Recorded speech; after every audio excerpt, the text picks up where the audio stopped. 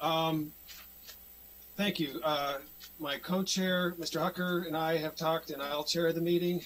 Um, and so, first of all, just as a starting point, text me, council members, text me. Um, there may be moments when we would have a more free-flowing discussion, and we don't need to use that. But I haven't done this yet with a joint committee. It feels a little bit closer to the full council, so it may be necessary to just do the texting queue. So let me know when you'd like to speak. And if I somehow miss you, it's just let me know. You can raise your hand. No, you missed me. And now we'll begin. I want to start. I will offer the council members a chance to make any comments that they'd like to make as an introduction or a preface. I would like to share a few thoughts myself. First of all, I want to thank my co-chair of the Joint Committee and co-lead sponsor, Tom Hucker. Tom has been a champion on the environment for his entire career in public service, and it was a real lift when Tom joined in supporting this. And you bring an unimpeachable background to this discussion, and a record of making a lot of tough decisions. And so, I just want to thank you for your leadership and for coming in on something that I know isn't necessarily the easiest proposal. I'd like to thank the Sierra Club. This is a tough issue. This is a divisive issue. I acknowledge that. It's not an easy one. This is one where, our own family is split. And the Sierra Club's steadfast leadership on this issue and on other issues where the environmental community, I think, at times can be divided. It just, without the Sierra Club, I don't know where we'd be on this issue and on many other issues, because, you have to sort through, a lot of difficult questions, and you have to be willing to take a stand on getting things done that really matter and what local government can really do. And the Sierra Club's advocacy on this has been essential. So I just want to recognize and thank the Sierra Club among the many organizations that are participating. But I just really want to thank the Sierra Club and the Chesapeake Climate Action Network. The CCAN as strongly supporting the zoning change. I'll say with Sierra Club and CCAN on board, I think it's a very strong statement about the urgency of this proposal and the, its strong basis in policy and the need for us to take action. Generally, I view this as a matter of taking action as opposed to talking about taking action or studying taking action. We have the power to do something right now that will produce a very measurable impact on emissions, that will reduce our reliance upon fossil fuels in our grid. And there is absolutely nothing more important for us to do than green our electric grid. The grid is the source of energy for our buildings, which consume 45% of all our electricity in the county. The grid is the source for our electric vehicles. And that is something we hope to grow in the future, whether electric buses or electric cars. So if we have a clean grid and we are able to reduce demand for energy through clean building reforms, switch fossil fuel vehicles to plug-in electric vehicles, we can actually get emissions under control. It is possible for us to succeed in our fight against emissions and the climate change devastation that our dependence upon emissions is causing. And we can do it at the local level, but all these things have to work together.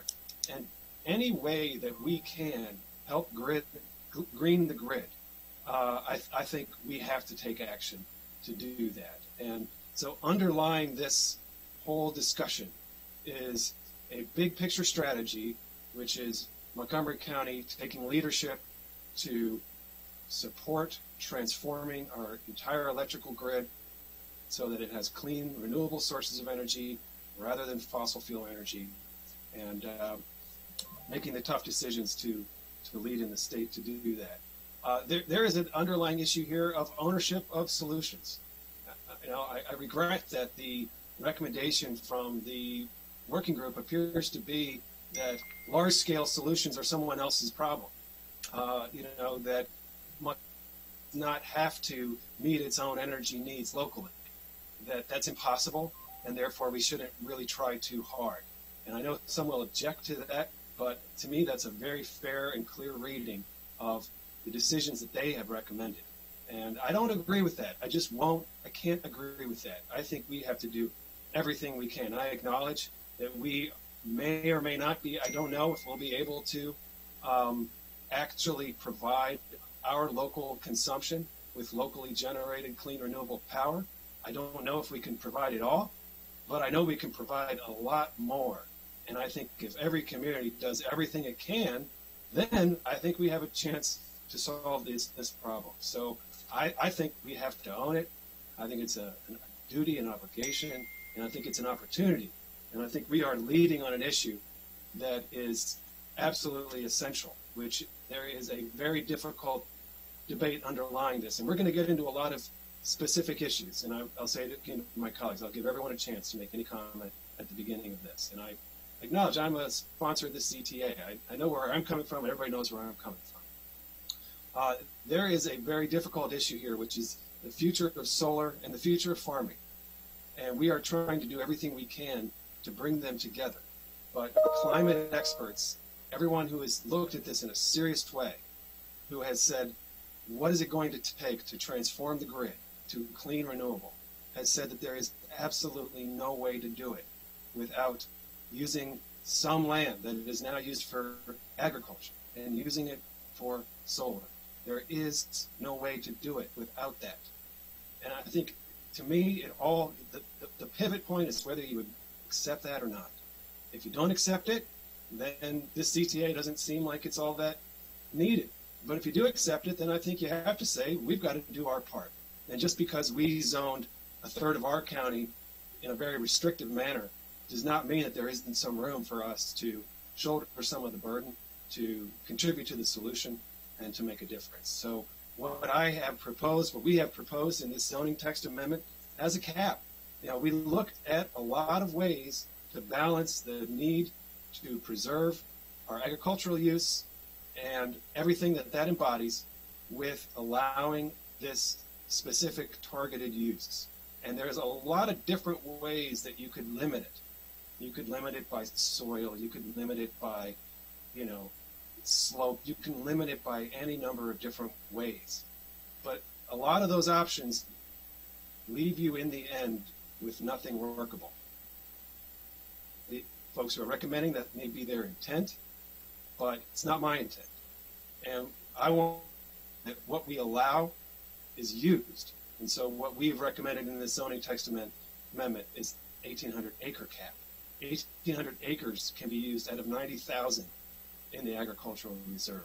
I think that is a meaningful number that will provide a real contribution to fighting climate change, but it does not in any way tip the balance or fundamentally change or threaten the agricultural reserve as a policy, which is part of our tradition. So I want to acknowledge that I understand, I think we all do, that there is a difficult issue here where the rubber meets the road about the use of this land and our farmers. The way I think about it is very simple. If you farm wheat or soy or corn or anything turf, this is less land that will be farmed in that manner. So if your business is selling tractors, this is 1,800 acres less of land that needs a tractor. This is 1,800 acres less of land that will be planted with wheat, and maybe you sell wheat or you are part of that supply chain. So I acknowledge that this is not pain-free for those who are engaged in those agricultural practices. I also think that there are many farmers for whom this is an advantage. This is a way to support their enterprise, to carve off a small piece of land within their own operation, generate additional income, and maybe would support more table food production rather than commodity production. Our ag reserve is largely focused on commodity production. It's for the meat supply chain. Now, don't people realize that? is for the meat supply chain. Chickens, it's cows. That is not necessarily an environmentally sound land use. The ag reserve is about preserving heritage and culture and a way of life. It is not a conservation strategy that is essentially about the environment. It's about the people who live there. And it's about Montgomery County always being a home to people who want to embrace that life. And I think that's why it's an appropriate policy for us to use a small acreage, because what this is trying to do is preserve a way of life for all of us. Whatever lifestyle we have, we are dependent upon solving the climate crisis. And we all have to do our part. We all have to contribute. And I want to say to the farmers, the rest of the county has to do its share. I've heard you. I agree. We need to max out rooftops. We need to max out parking lots. We need to do all that. But I think this is a reasonable proposal for us to allow a targeted use in the ag reserve to sustain our ways of life, to meet the challenge of climate change as best we can. So with that, I'd like to turn it to my co-chair. If he'd like to make any comments, and I have Council members Rice and Juwando teed up, and I want to mention, I mentioned the Sierra Club. Al Bartlett is here as a resource for us, as is Leslie Eider from the solar companies. We have the ag community, Jeremy Chris. We have many people here to participate. So I will now pass to Mr. Hooker as he wishes. Thank you, Mr. Chairman. Your comments are making me furiously edit what I was going to say. It's very good, thoughtful analysis.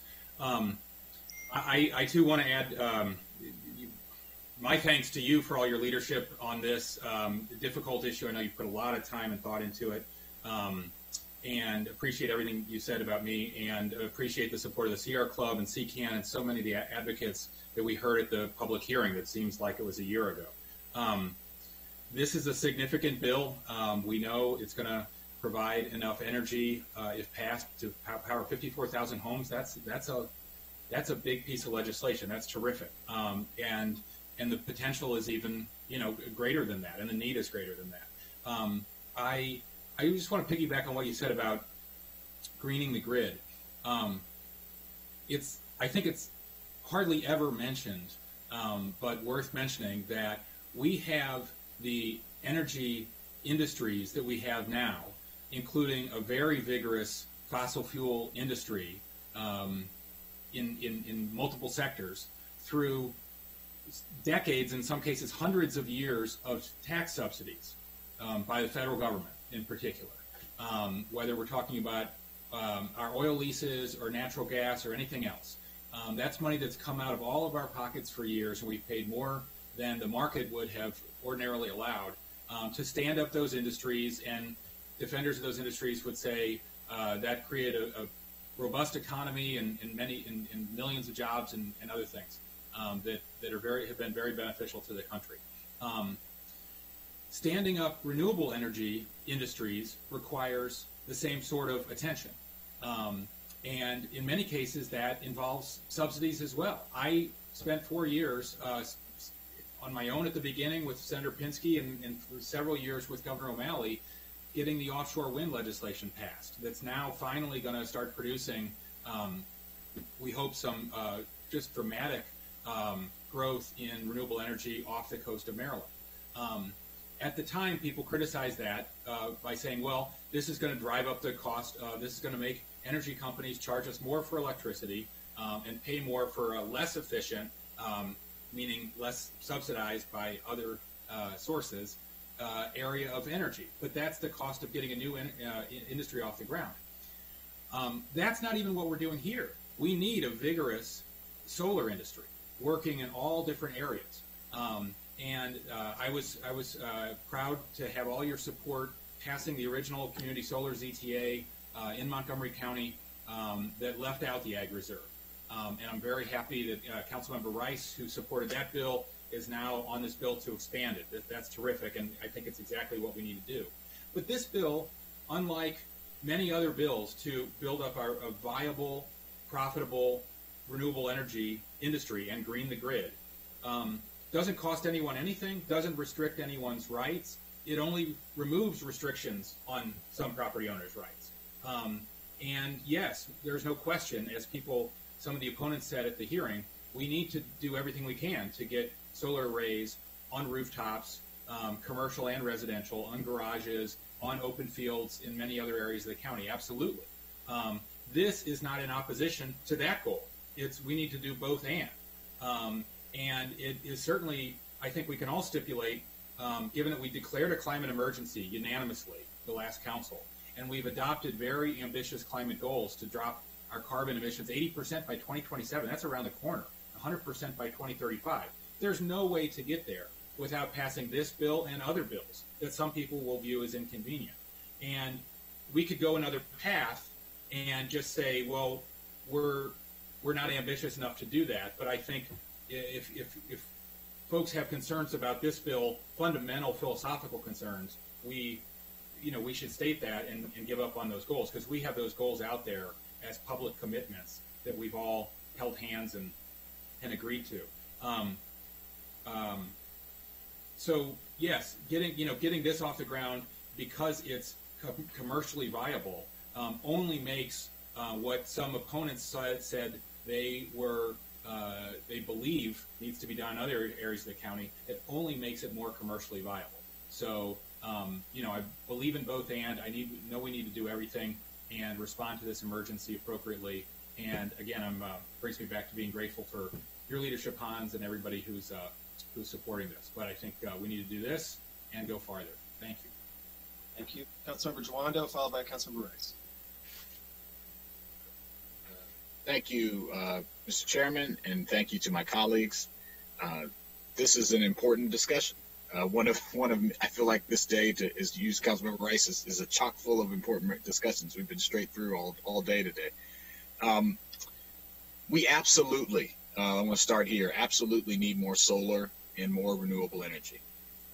And it needs to be generated within Montgomery County for use by Montgomery County residents. I think that's an important point. So yes, we must green the grid, and creating this type of renewable energy is critical and essential to meeting our climate goals. I agree 1,000% with those statements, and that we need to figure out ways to do that. I want to start there.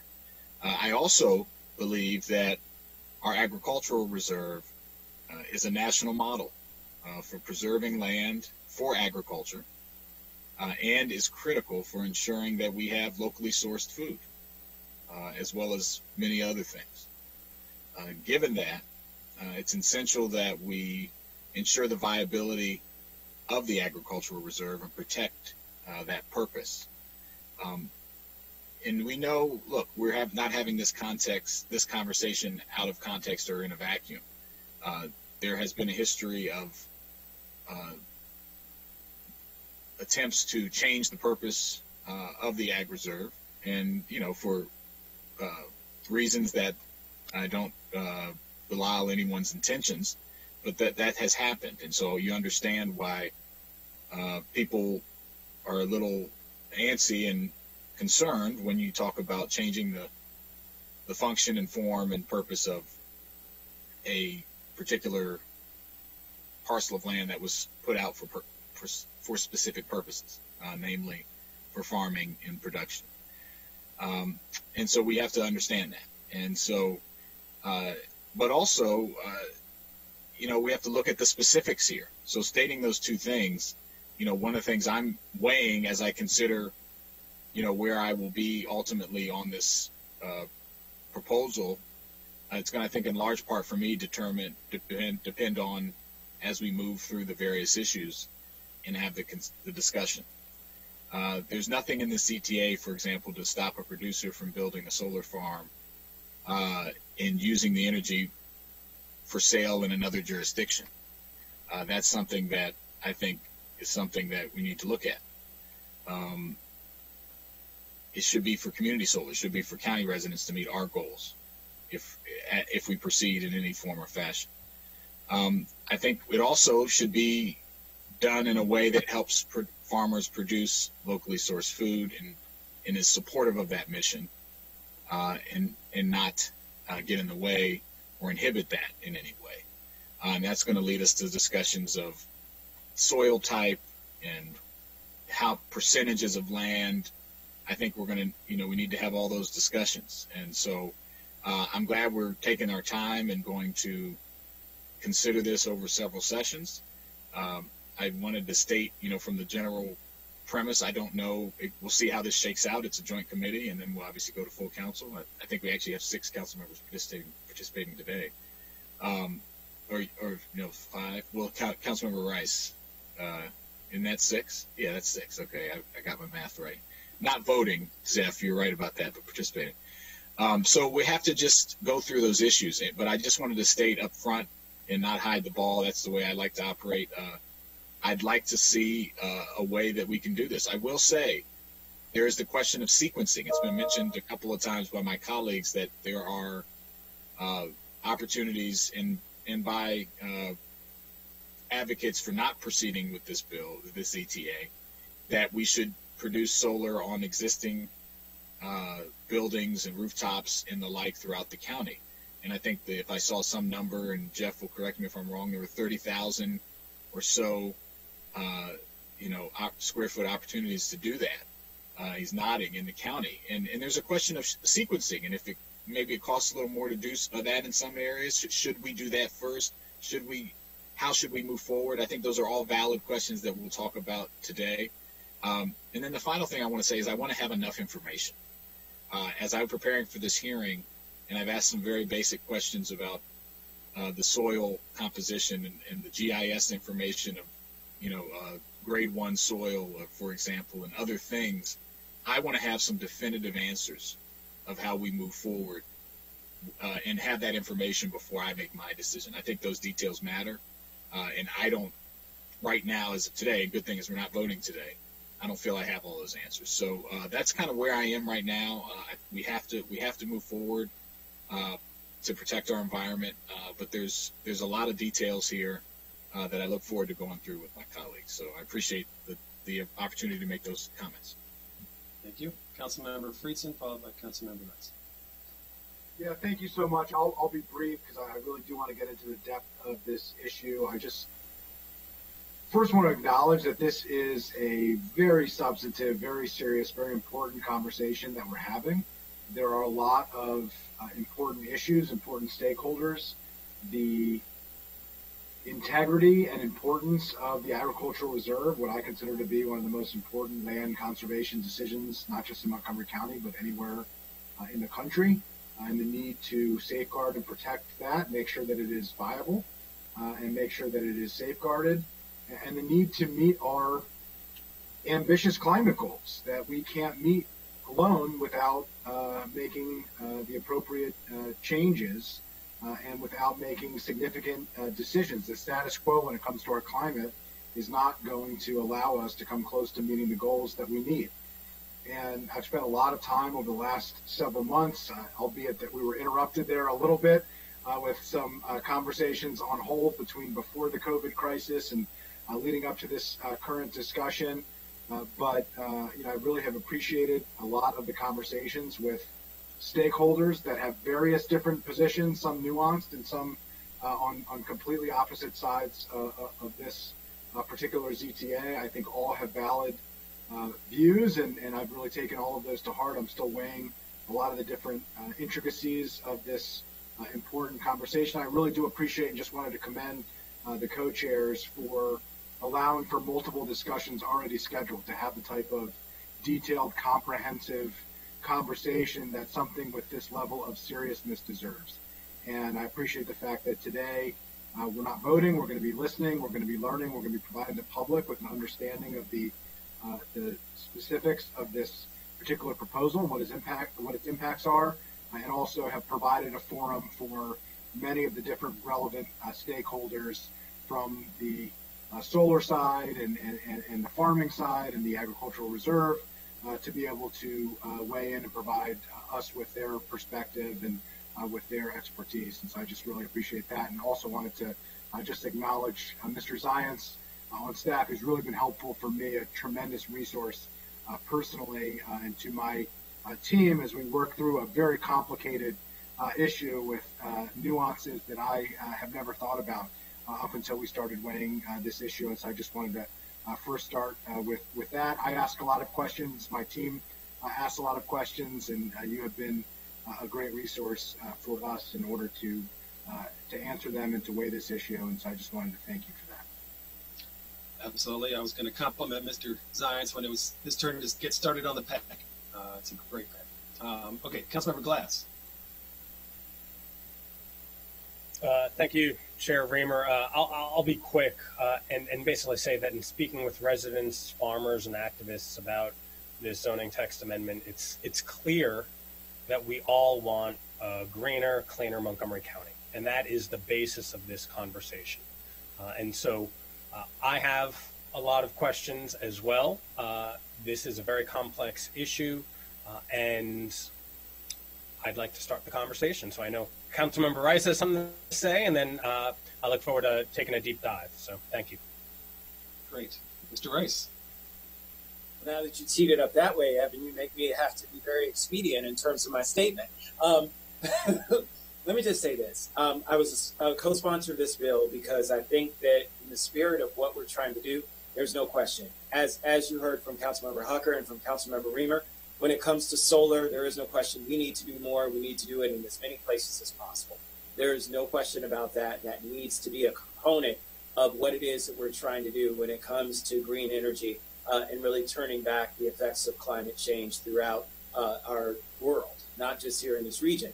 But that being said, we also have to balance some of the needs that are there in our community. And one of the things I will just say that I heard from Councilmember Reamer that is actually changing is that, yes, in fact, we have had a long history of having commodity crops here in the agricultural reserve. But I will say hundreds, if not thousands of acres have been converted from commodities crops to table crops to supporting wineries and breweries in terms of growing hops and other kinds of things. There's been a marked shift, and there's even more potential. Councilmember Jawando and I can't remember whether it was January or February, attended a meeting out at the Agricultural Reserve Park where we were meeting with the Food Council and MCPS. Never has MCPS had an open conversation with our agricultural food producers about the possibility of doing business with them. That has now changed. That is huge for us because that actually gives the potential for a sustained market for folks to actually grow and start moving forward with table crops. And so the dynamic has changed. And so I want us to be sure we're not limiting those kinds of options for folks and make sure that there's a balance, right? There definitely needs to be a greening of our energy here in this county and across the world.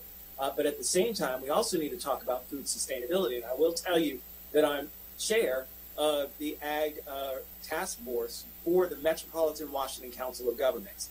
And this is exactly what we're talking about now and about food insecurity and really talking about what it is that we need to do to continue to grow more crops here to help sustain our region. And so from that perspective, there's a balancing act, and I'm just not sure where that is. So I appreciate everyone who said that we want to have a dialogue and conversation around this, because I think that that's important. And we do have to acknowledge the evolution of our agricultural reserve as well. As I now live in it and across from one of our great wineries, I get to see what that evolution entails and how it really is making a difference. And so from that perspective, I look forward to the conversation, and thank you for your deference in allowing me to join you guys today. And thank you for co-sponsoring this ZTA. Really was very welcome when you joined. Appreciate that. All right, so what we're going to do now is we're going to go through the packet, and as I promised, Jeff, you did a terrific job on his packet. Really lays out a lot of issues. I thought your summary of testimony was excellent, and so on. So I think we can pretty much walk through the packet, and probably won't need a ton of discussion, but certainly the floor will be open if someone wants to engage. It's 2:15 now. I think we can get through this packet today. We're not voting today. We're going to be surfacing issues. If there's something, if you want to express a point of view on a particular one, go for it. But the plan was, let's get everything out on the table. Hopefully we can get all the way through the packet, and then we'll come next week, not next week, but next meeting, I think it's 2 weeks, kind of prepared with amendments. We could, those who want to request amendments or propose them, ideally they would be in the packet for the next committee meeting. It's always a goal, doesn't always happen. But with no further ado, Jeff, why don't you take us through it? Thank you. Thank you. The first thing I have to do is acknowledge that we're meeting on July 9th.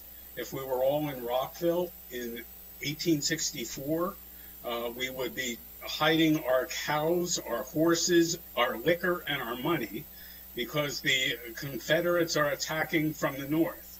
On this day in excuse me? General Jubal Early was attacking. He was attacking the important point that Lew Wallace was defending with 7,000 troops, of which 1,300 died in the battle. They're now buried in Oliver Cemetery just south of Frederick. But Wallace was routed from the field. He would say retreat. He was routed from the field. And he thought he had a defeat on his hands. Instead, he ended up being the savior of Washington by giving enough time for federal troops to get up here. So whatever you think is a failure, history might tell you wrong. That's my political message for the day. In any event, I am very much... Chairman Reamer. That's a great message for Chairman Reamer today. I am very much assisted in my packet and the presentation today by Mira Singhal, Council Summer Fellow. She is attending University of North Carolina in Chapel Hill with a dual master degree for public administration and city planning, and a concentration in public management and housing policy. For 3 years, she was a Peace Corps volunteer in Senegal, West Africa, working in sustainable agriculture. So she has been a real help to me. For the thousands watching at home, there are a number of participants that can be called upon. The chair mentioned this, but we have Robert Cronenberg, Rich Weaver, Greg Russ, Chris McGovern, Andrea Hochberg from the executive, Stan Edwards, executive, Sarah Ramirez, Jeremy Chris, and Mike Sheffield among staff. So just so people know that they are here. This ZTA, again, for the thousands in the audience, is basically millions, Jeff. Millions. Oh, million. Yeah. I thought you only got millions on a Tuesday. The ratings go down on Thursdays, guys. So you got to know. Not for this topic, Jeff. I got news for you. Yeah. All right, never mind. No, the world is burning here. Let's go. All right. This CTA would allow a solar facility less than 2 megawatts as an allowed use with conditions in the Ag Reserve up to 1,800 acres of it. There are conditions on that allowance in that it would have to have site plan approval, which is a significant look into its compatibility, and it would have to have solar, shade-friendly plants under it. So it would never be completely out of agriculture. And we'll talk about adding to that or not, but it would certainly be bee-friendly and grazing friendly, and we hope maybe more than that as well. Currently, for facilities over 2 megawatts, that get approval through the PSC, zoning law does not apply. We're actually preempted in those larger facilities as determined by the Court of Appeals. So if someone wanted to do a larger facility, they actually can as of right without regard to zoning. Hans, did you have anything? Councilman Reamer? No, sorry. That's just my notifications going off. I can't figure out how to turn them off. So please keep going. All right. We would try to keep track of how those takedowns on 1,800 acres would work, and the council would be notified. The significance of the under 2 megawatt criteria is that it's a candidate for the net metering program in Maryland, and that means that you can produce energy in excess of your needs for sure, but you could sell it back to the utility commission for the retail price, as opposed to selling it back at the wholesale price. And that's a significant benefit toward doing solar. It makes solar much more cost effective that way. So this would take care of that program. The public hearing does seem so long ago. It was on March 3rd. Jeff, let me stop you there. I think you were just describing the community solar program itself, right? Where you can accumulate and sell directly to the consumer, right? Yes, but 2 megawatts is it must be under 2 megawatts. It's not just community solar that has that allowance. It's aggregated solar for individuals. So there's 2 components to what you call community solar. We'll get into that in a little bit. Keep going. Okay. The public hearing was a nighttime meeting. I have all 3 inches of testimony at home with me. It included a book on regenerative agriculture, but to a little bit, it has been overtaken by new facts. The executive at first in testimony said the ZTA was premature, that at least they wanted to wait for the Climate Action Committee's report, and that the council should not consider it now. Just yesterday, he submitted new testimony that said he supports the ZTA with a various set of conditions. A number of those are parallel to the planning board's recommendations. However, he would also not allow solar on what's considered prime soils. That's being categories 1, 2, and 3 of agricultural ratings. So that is something very new, and I'm sure we'll get into that as we can get into more detail. He also mentioned things about it retaining it as an accessory use. I have some legal problems with that, and we can talk about that later as we get into the discussion. The planning board recommended approval with some other changes as well. They would discourage solar on prime soils. They would prohibit solar on slopes 15% or greater. 15% is an interesting number. If you have more than 15% slopes within a stream valley, the environmental guidelines would call for more than 100-foot buffer area. So 15% is a significant number in how planning board sees the world anyhow. They want, planning board will also want to expand the crops available to be listed under solar. Interestingly enough, they would prohibit solar on soils that seasonally flood, which is interesting to me because the planning board has site plan authority as the CTA was introduced. I think the planning board normally would keep things off of sensitive areas as it was, but they specifically required that. They recommended deleting the fencing requirement, which we'll talk about later, and somewhat protecting scenic views through the site plan review itself. And we'll see more about protecting views as one of the details. In broad brush, the testimony,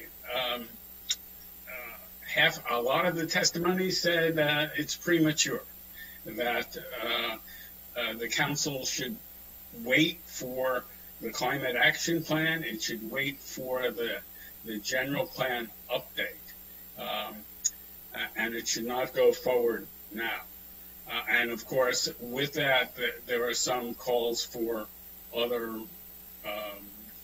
conditions that would make it more difficult.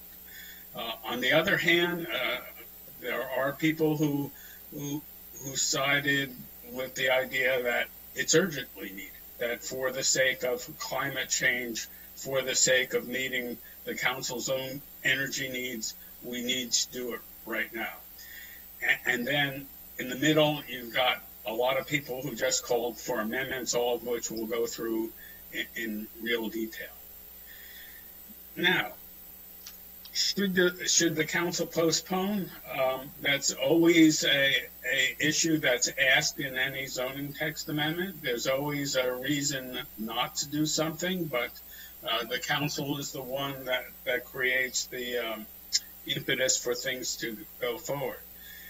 Of course, the novel reason not to go forward is because we're in this environment where we can't meet face-to-face.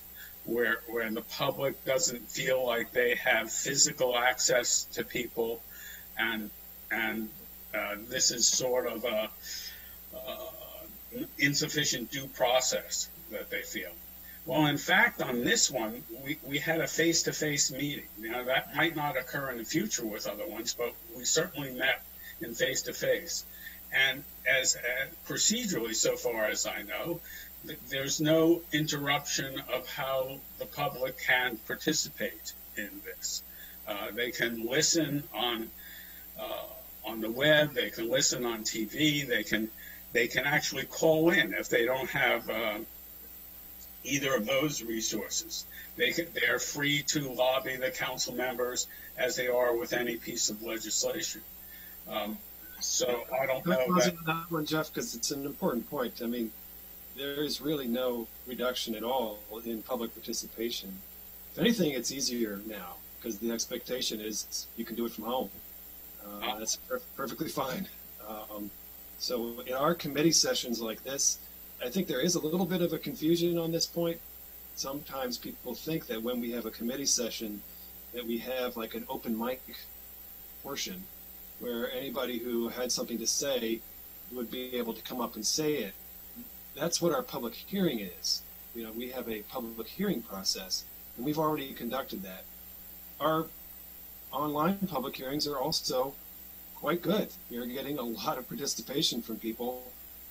So I don't think we're experiencing any reduction of public participation as a result of shifting to online participation. And, you know, the notion that we would not proceed with legislative business just because we had to shift some online, you know, we couldn't do anything. Like, we're working on police reform right now. We'd have to shelve that. You know, we'd have to say, well, we'll get to that urgent issue after, you know, we all return to in-person meetings. That's not acceptable. We couldn't do that. And I think climate is no more urgent or less urgent a crisis. We need to be able to handle it now. So I know that there are some who, you know, have expressed dissatisfaction, but I can certainly attest from my perspective, there's not a distinction in the level of public participation, and if any, it's greater because now it's clear that online engagement is encouraged. So, thank you. Please continue. Yeah, I think it must be that some people think they're physical handshake is more persuasive than their thoughts. Well, we won't be doing those anymore anyway. So that's what I mean. So I just, I got that in testimony, so I just wanted to address it. So did I. The climate action report is something that Adrian Hochberg, I better get that name right. Adrian Hochberg. Is doing. It will be out about next year, I think, is early 2021.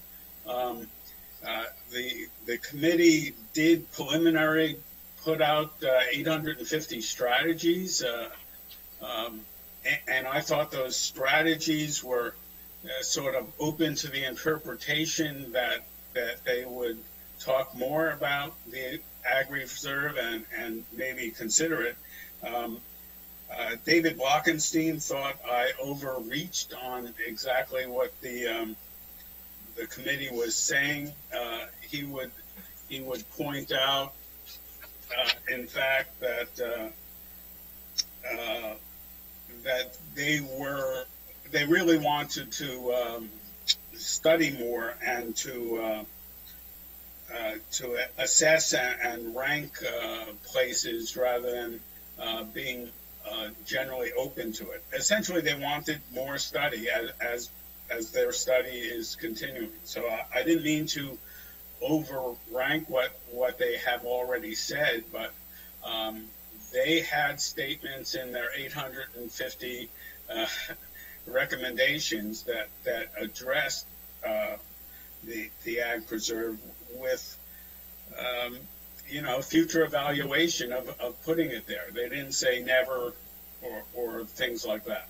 Well, okay. I met with them, and I'm going to turn. Mr. Glass has a question on this topic. I met with the executive branch team on their report and their analysis, and they had filtered out the land through a series of restrictions that they felt was appropriate for solar. And in my opinion, what you ended up with was sort of the equivalent of a series of rooftops, in the farmland. It would be patches. And I don't think that's at all what we want to achieve. We need scaled operations, that it's easy to implement. And so that was they generally did not endorse the idea that we should produce our own energy as much as we possibly can. Mr. Blockstein's testimony that at T&E on Monday already made that clear. I don't agree with that. I think we have to produce as much energy locally as we possibly can. And we may not be able to self-produce everything that we consume, but we can do a lot more than we're doing now. Mr. Glass. Thank you, Mr. Chair.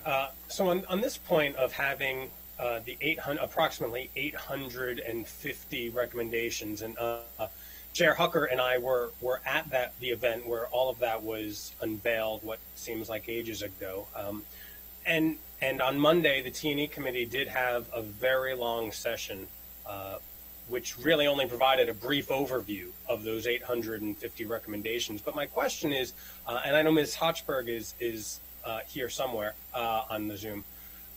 My question is, how many of those 850 recommendations have been put into some policy or legislative proposal to move forward? Because it's an important point, because people are asking us to wait on that. And so I'd like to get an update on what that is. Sure. Thank you, Councilmember Glass. So the 850 plus recommendations that we received from the work groups have offered a strong starting point for a climate plan. The county has not accepted or rejected any particular recommendation from the work groups at this stage. The recommendations are not yet a final work product of the county because the climate planning process is still ongoing. And we currently have on board a team of consultants who are conducting a greenhouse gas reduction impact and co-benefits analysis from each of the prioritized actions. Okay, so the 850 are going to be further distilled Right. and then revealed at some point. And you mentioned the consultants, and in this FY21 budget, there was more money appropriated for the consultants. And so is that to assume that no recommendations will be put forth until the end of the fiscal year? So the technical consultant team was paid entirely out of our fiscal year 20 climate change NDA. And we have some additional initiatives and projects that we have slated for the fiscal year 21 climate NDA funding. So we also have developed a work plan of about 38 actions that we call our near-term climate actions that we have in the works right now while the climate planning process continues. Okay. That's very helpful as a level set to understand where that work group process is as we continue this conversation. So thank you. Sure. Good question. Thank you. Okay. Please continue, Jeff. We're going? Okay. Another reason to postpone would be to wait for the general plan update that the planning board is doing. It's called Thrive Montgomery 2050. What the planning board and staff has said about that plan is that it would not have detailed land use, zoning, and other action items, that the plan would only guide future planning efforts. So if you really waited for that, you would then have to wait for more detailed master plans. So that sounded to me like a 5-year waiting period or something by the time you got to the more specific plans. So that did not seem reasonable in light of a desire to help energy goals here, in my opinion, anyhow. No, it's not even, doesn't even change zoning. That's a let's agree to discuss this again in one day strategy. And it would actually be 3-step. You would approve the Thrive Montgomery. You would then approve the future planning efforts that detail it out, and then you would have to change zoning. So that's a long time. That's beyond my retirement. That's Greta Thunberg's granddaughter's time. Okay, continuing on. The other waiting point was to look at the feasible alternatives outside the ag reserve. And on this, I thought, Mr. Hochberg's presentation on behalf of the executive had terrific detail on what that really means. That they really looked at everything inside the urbanized area and came up with 30,885 acres of possible area. And among those possibilities, if you take the rooftops, you have to discount a lot of them because they have other things on top of the roof. If you take parking lots, there are impediments to that too. It's an insufficient amount given their minimum needs for meeting their goals of about 30,000 acres. Now, there's all sorts of ranges on their number, but the minimum number was 23,000, and then it was 30,000 with some other assumptions at a minimum. So there's not any chance that 100% of what's available inside the urbanized areas will be used. There's not one iota. And in fact, when you think about future development, the executive had an opportunity in the building permit regulations to require rooftops being solar ready. And that's an opportunity that they did not take advantage of, because not everybody's going to want to do that. Not everybody's going to want that preparatory expense when they're not getting value for it. So there's no question in my own mind, that you need more than the urbanized area to meet any of the council's energy goals.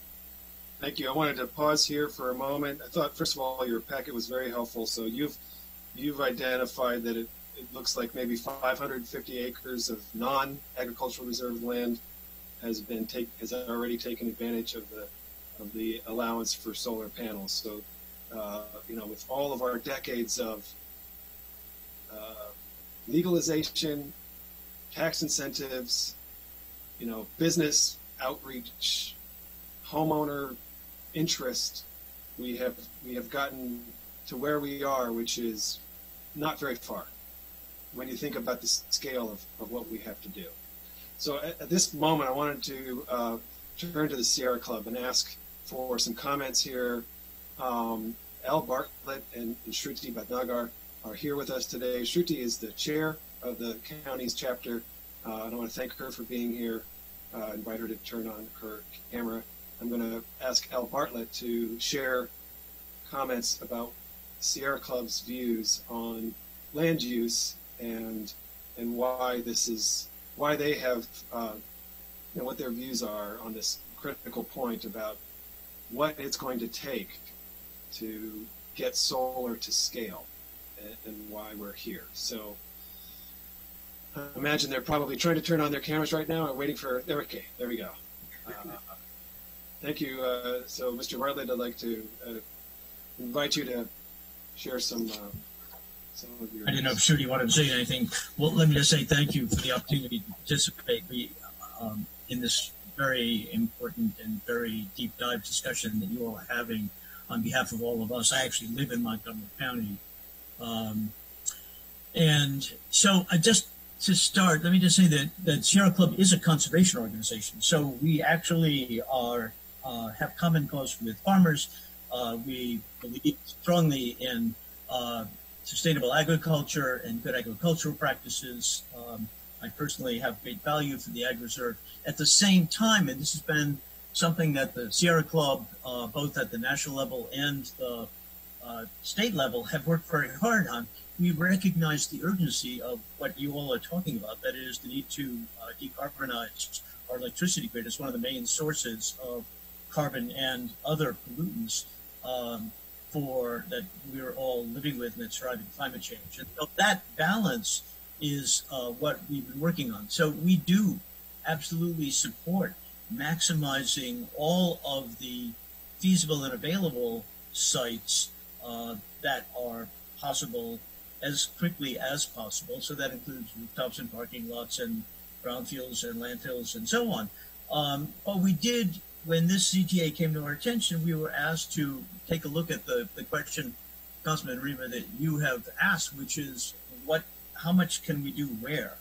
And to do that, we actually we didn't make things up. We actually went to best available resources. So the main question is always, why can't we build it all on rooftops? And so we went to the National Renewable Energy Laboratories just a couple of years ago. They did LIDAR assessments of states all over the country. And actually, if you look at their LIDAR map of Maryland, they covered a substantial part of Montgomery County and the area between here and Baltimore, a little bit on the Eastern Shore. And so it's very representative. And they came up with a way to estimate how much solar you could put on the rooftops, starting with what's called technical potential. So the technical potential is if all of the roofs that they found, and this may line up with what Adriana's group looked at as well, if everything that you found could be turned into solar, how much would it be? So what does Montgomery County need? It needs, to meet the Clean Energy Jobs Act total, it needs about 820 megawatts of solar, but at 100%, it needs about 2,500 megawatts of solar. And how much of that can be on rooftops? The NREL findings were that the technical potential without actually going up on the roofs was about 2,350, but they themselves say that you have to reduce that potential by, if you look at their graphic, it's about 60%. It's only about 40 to 50%, we're saying roughly half of that technical potential can be realized, because when you go up on a roof, there are structural problems, there are obstacles, there may be ownership and legal problems. There are very things that affect that that outcome. And so basically what we can produce on our rooftops of current both commercial and residential is about 1,175 megawatts. So that's less than half of the 2,500 megawatts that we need at the end. And that's not us, that's National Renewable Energy Laboratory way of looking at it. There are some other issues about rooftops as well. You can't, it's not economical to put, it's not efficient to put a solar array on a rooftop if it's going to have to be replaced in 10 years. Solar arrays last 20 to 25 years. And so the time to put solar on a rooftop is when it's either being built or when it's being replaced. And that's going to take, in other words, for solar to actually achieve that full 1,175 megawatt potential is going to take maybe as long as 2 decades. And so that's why the urgency that we're all feeling to deal with climate change and green the grid really requires us to do that both and approach that we're talking about, which means building on the ground as well as building on the roofs as that becomes possible. If you look at parking lots and parking garages and so on, there is potential there. The limiting factor there tends to be very expensive. The metro system has just announced they're going to build a big parking solar array, but they're doing it in a district where the value of the SRECs is like $400 per SREC, which is different from the $50 we have here. In our part of the world, parking lot solar is actually quite expensive and not all that practical. And like rooftops, parking lot solar mainly serves the people that occupy or own the parking lot or occupy the building. On a good day, they may put a little extra out of the grid. They get credit for it. They get that credit back. But for the rest of us, we're going to need solar, including solar on the ground. And in terms of, some people mentioned commercial industrial land. If you look at the cost of land in Montgomery County, the USDA finds that ag land cost is about $8,000 an acre.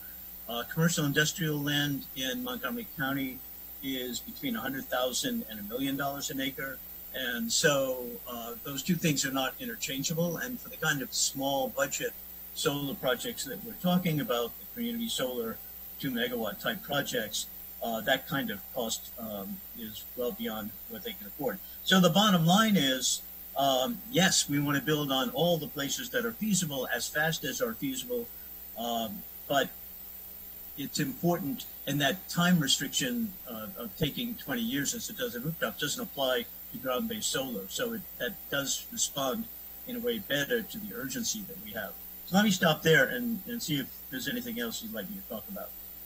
Thank you. If you could expand on the SRECs, the SRECs, I think that would be helpful. I want to say, like, if I thought that putting it on rooftops and parking lots would get us a huge increase of energy in the near future, I would be focusing all my effort on how to do that. But I think that is a long-term strategy. And and you still can't meet the capacity requirements and even when you max it out, it's only half. It's only about half of what we need. And then I think the key point there is that other half would have to be met through some other solar on the ground, which is farmland. So it's ultimately a choice of whose farmland, ours or somebody else's. And that's where I think we really have to grapple with that issue. Why is it okay for us to say not here, over there? I don't believe in that. That's a philosophy I just don't embrace.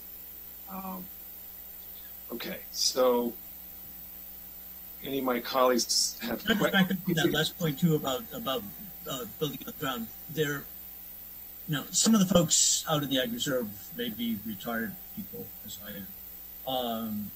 But some of them are real farmers, and farming these days is a very difficult way to make a living. And if you look at the crop value of corn and soy and the other things that are major staple crops here. If you had 100 acres in corn and soil and you took 10 of those acres and leased them for solar, then you would actually make the same amount that you would make for your whole 100 acres of corn and soy, which means you could then take your other 90 acres and do organic farming, sustainable agriculture, something, but you would have a guaranteed income that would let you survive the ups and downs of crop prices and weather problems and so on. So there's, in many states, agriculture is in some cases certainly benefiting, in some cases being saved by their combination with clean renewable energy siting. Thank you. I share that view. I think that it applies more to your smaller farmers, than your large scale kind of, industrial scale farming. But I think it's a very viable way and we've heard from many smaller farmers in the county who would welcome the chance to add a revenue stream that would support their operation. And it is intended as an accessory use. So, okay, any questions or comments on the core issue of how we would meet our need for clean renewable energy locally, whether it's viable to say we can get there with rooftops and parking lots, whether we actually need to open the door to larger deployment on the ground. Mr. Rice. Well, thank you, Mr. Chair. And so I did just want to point out as the district council member that we do have, other options besides just utilizing farmland. We do have Dickerson Power Plant that's in my district, neighbors, Councilmember Friedson's district, and I think there may be a small sliver that actually is a partner's parking lot or something that we share. But nonetheless, there are options of large tracts of land where we could actually institute solar farms. And so from that perspective, there are other methodologies that are there. I just don't want to paint it as though this is the only option. There are other ways in which we can do this, and I'm not saying that that's the only way, because I do agree with you that there may be some folks who want to be able to utilize this. I mean, when I first signed on to this, one of the things I kept exploring was looking at ways in which we could do solar and farming at the same time. And the technology is still evolving, but it's something that shows great promise. But it's not completely field tested yet in terms of what it is that we need to do. But I'm really supportive of that notion, which is why I'm more of just, we need to explore some of those kinds of things and see what it is, because I don't think, I'm not one who necessarily wants to sign off on saying just get rid of the land and just convert it to a solar farm instead of being able to do both. I really feel as though we can do both.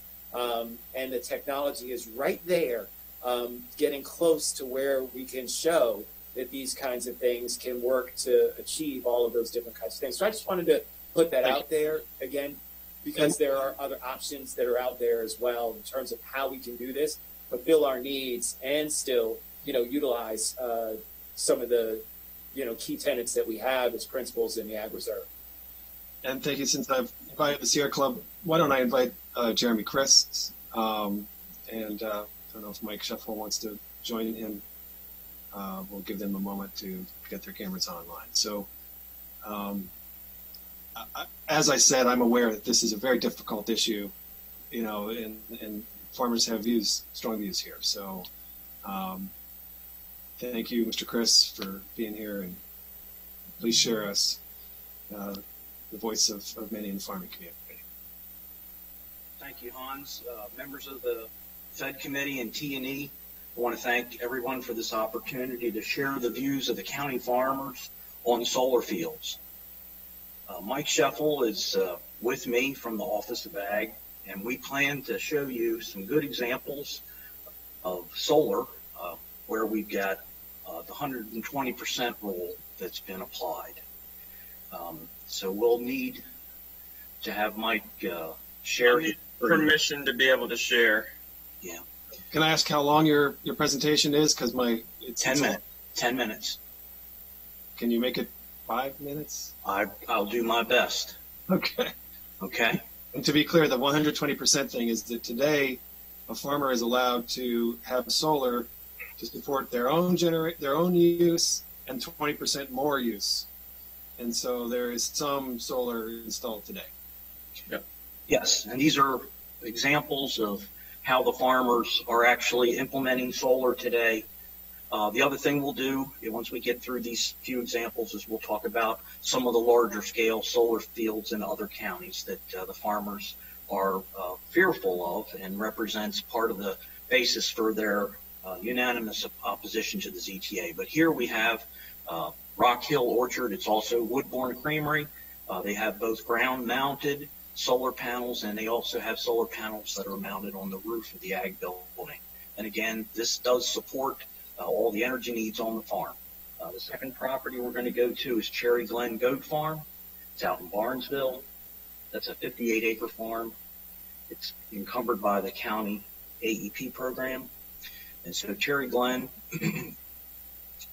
they have a milk plant there that they support all the goats. And now you can see the solar panels that are on the farm.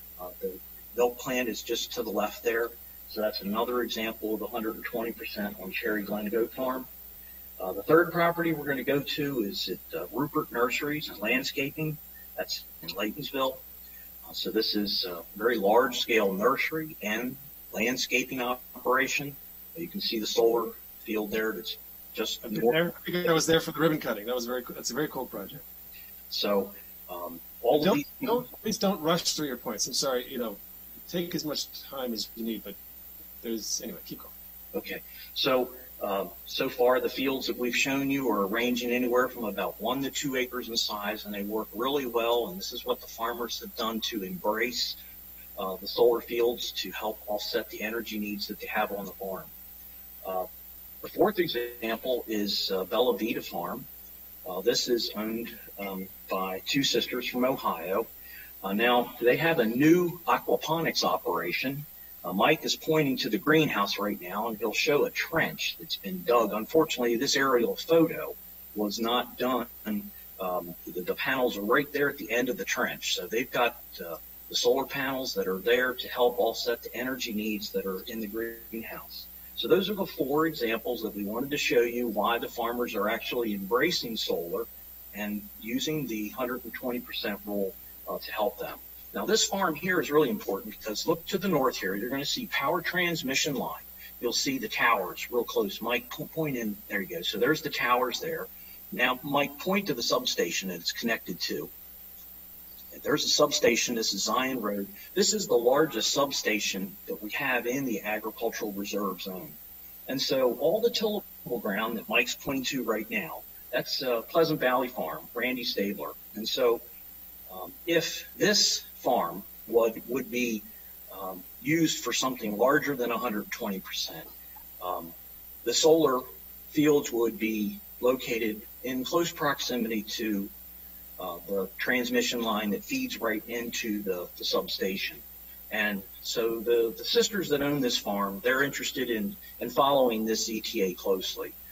We wanted to make sure that you understand that if we did put solar panels under the transmission lines, there's been a lot of conversation about that.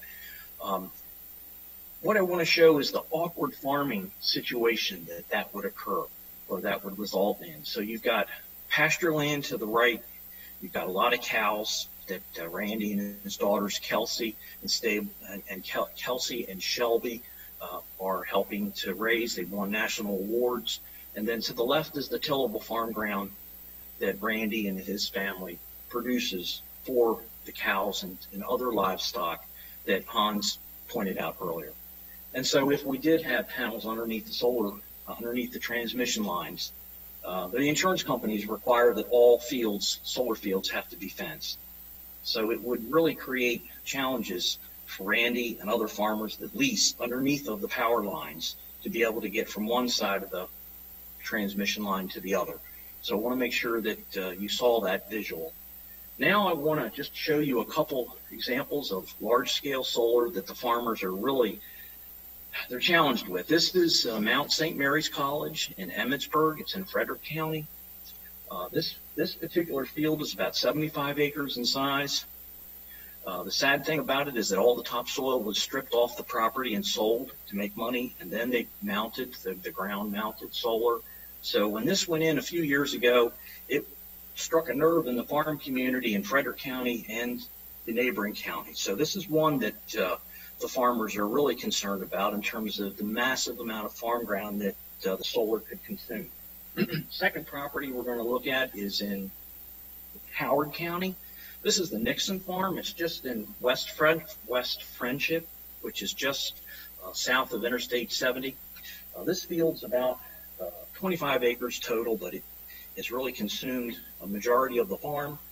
So this was Howard County. There's a lot of folks in Howard and Montgomery and Frederick that have been looking at this example and concerned about its size. How many acres is that, Jeremy? That one, 25 acres. 25. Now, the last one we're going to go to is down on the eastern shore. It's at the border between Queen Anne's County and Talbot County. This is right along US 50, opposite 404. And so this is the Lowland Farms, and this is about an 85-acre solar field on some really good Class 1, 2, and 3 soil capability classifications, otherwise known as prime and productive soils. That the farmers, when they see this kind of thing, they're really sad because this is prime and productive farm ground that's gone for, as far as they're concerned, their lifetime. And whether or not we'll ever see a time where these type solar fields come back into agriculture is a big question. So in conclusion, I just want to make sure my job is as your ag guy to make sure you know why the farmers are unanimously opposed to this policy. The legislative intent of the Ag Reserve is for farming, it's for agriculture. The farmers believe that, and they do support solar. That's why I wanted to show you the examples of what they are already doing now. But the farmers believe that the 1,800-acre cap, while it's something that might be here today, there's nothing that you all can do that's going to tie the hands of a future council that would want to revisit this cap and want to expand that cap.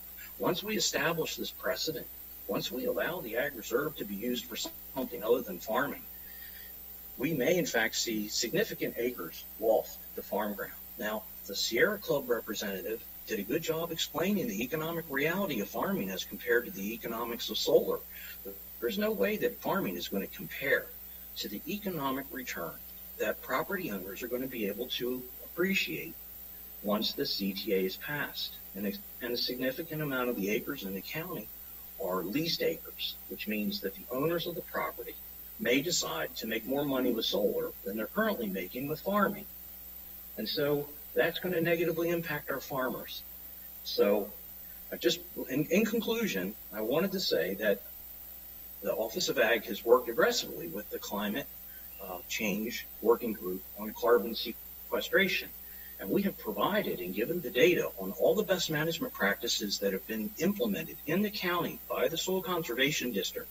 And we have provided the equivalent amount of carbon that's being retained with those best management practices.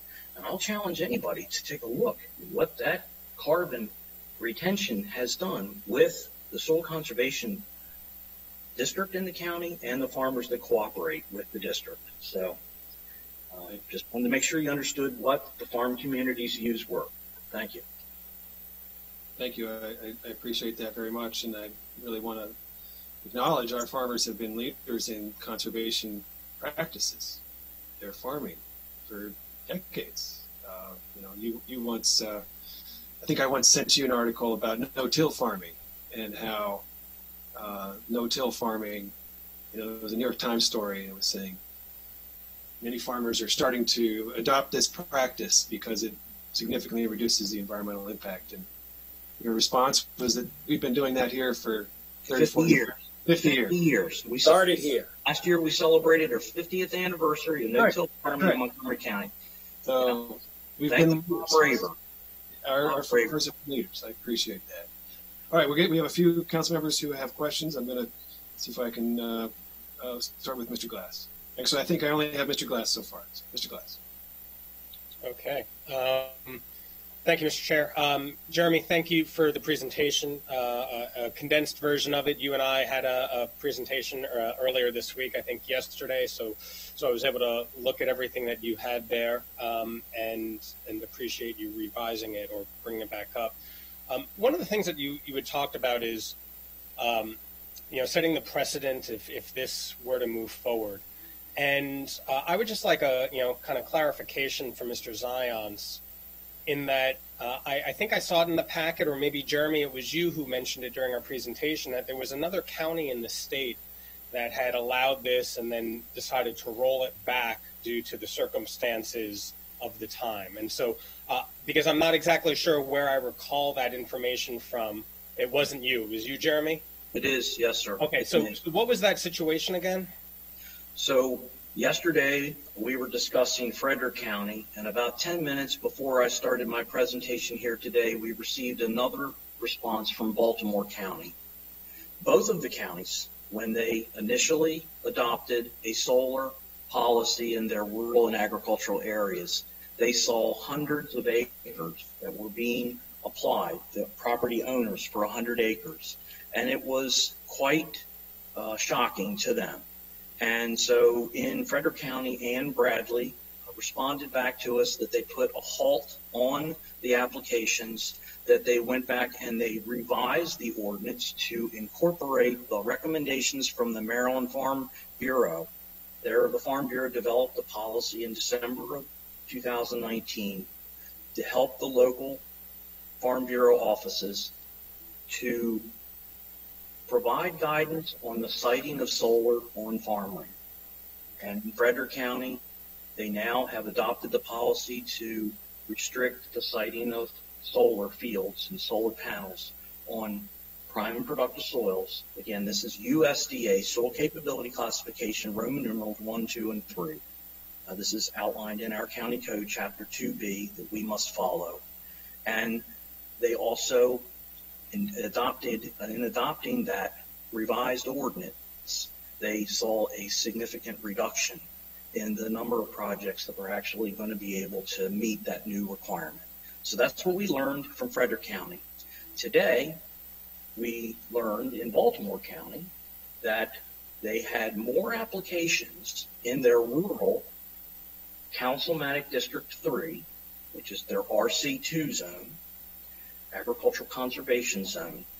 They had 15 projects total that were submitted. They went back and revised their ordinance to not only adopt the Farm Bureau policy on prime productive soils, but they also put a limit on the total number of projects that they would allow in Baltimore County by individual council districts. And so they put that at 10. No more than 10 projects can be approved in any one council district in Baltimore County. So those are the two counties that we've heard from. Well, and so, just goes to show that I listened intently to everything that you said, and that was probably a sidebar statement, but it resonated with me. And so, the comments that I think Mr. Rice just made earlier, about the Dickerson Power Plant, and clearly all of these different policy groups that are out there doing their work, just want to make sure, and I'll ask for clarification from Mr. Zions, that if this ZTA in whatever form or fashion were to move forward, if realities changed or if new information changed, dynamics changed, it could be amended to suit those needs of that time. Yes, it could be amended either way to make it tighter or looser. Right. The council has hired me to respond to changes over time. I write ZTAs all the time. It is in the nature of governance that we change.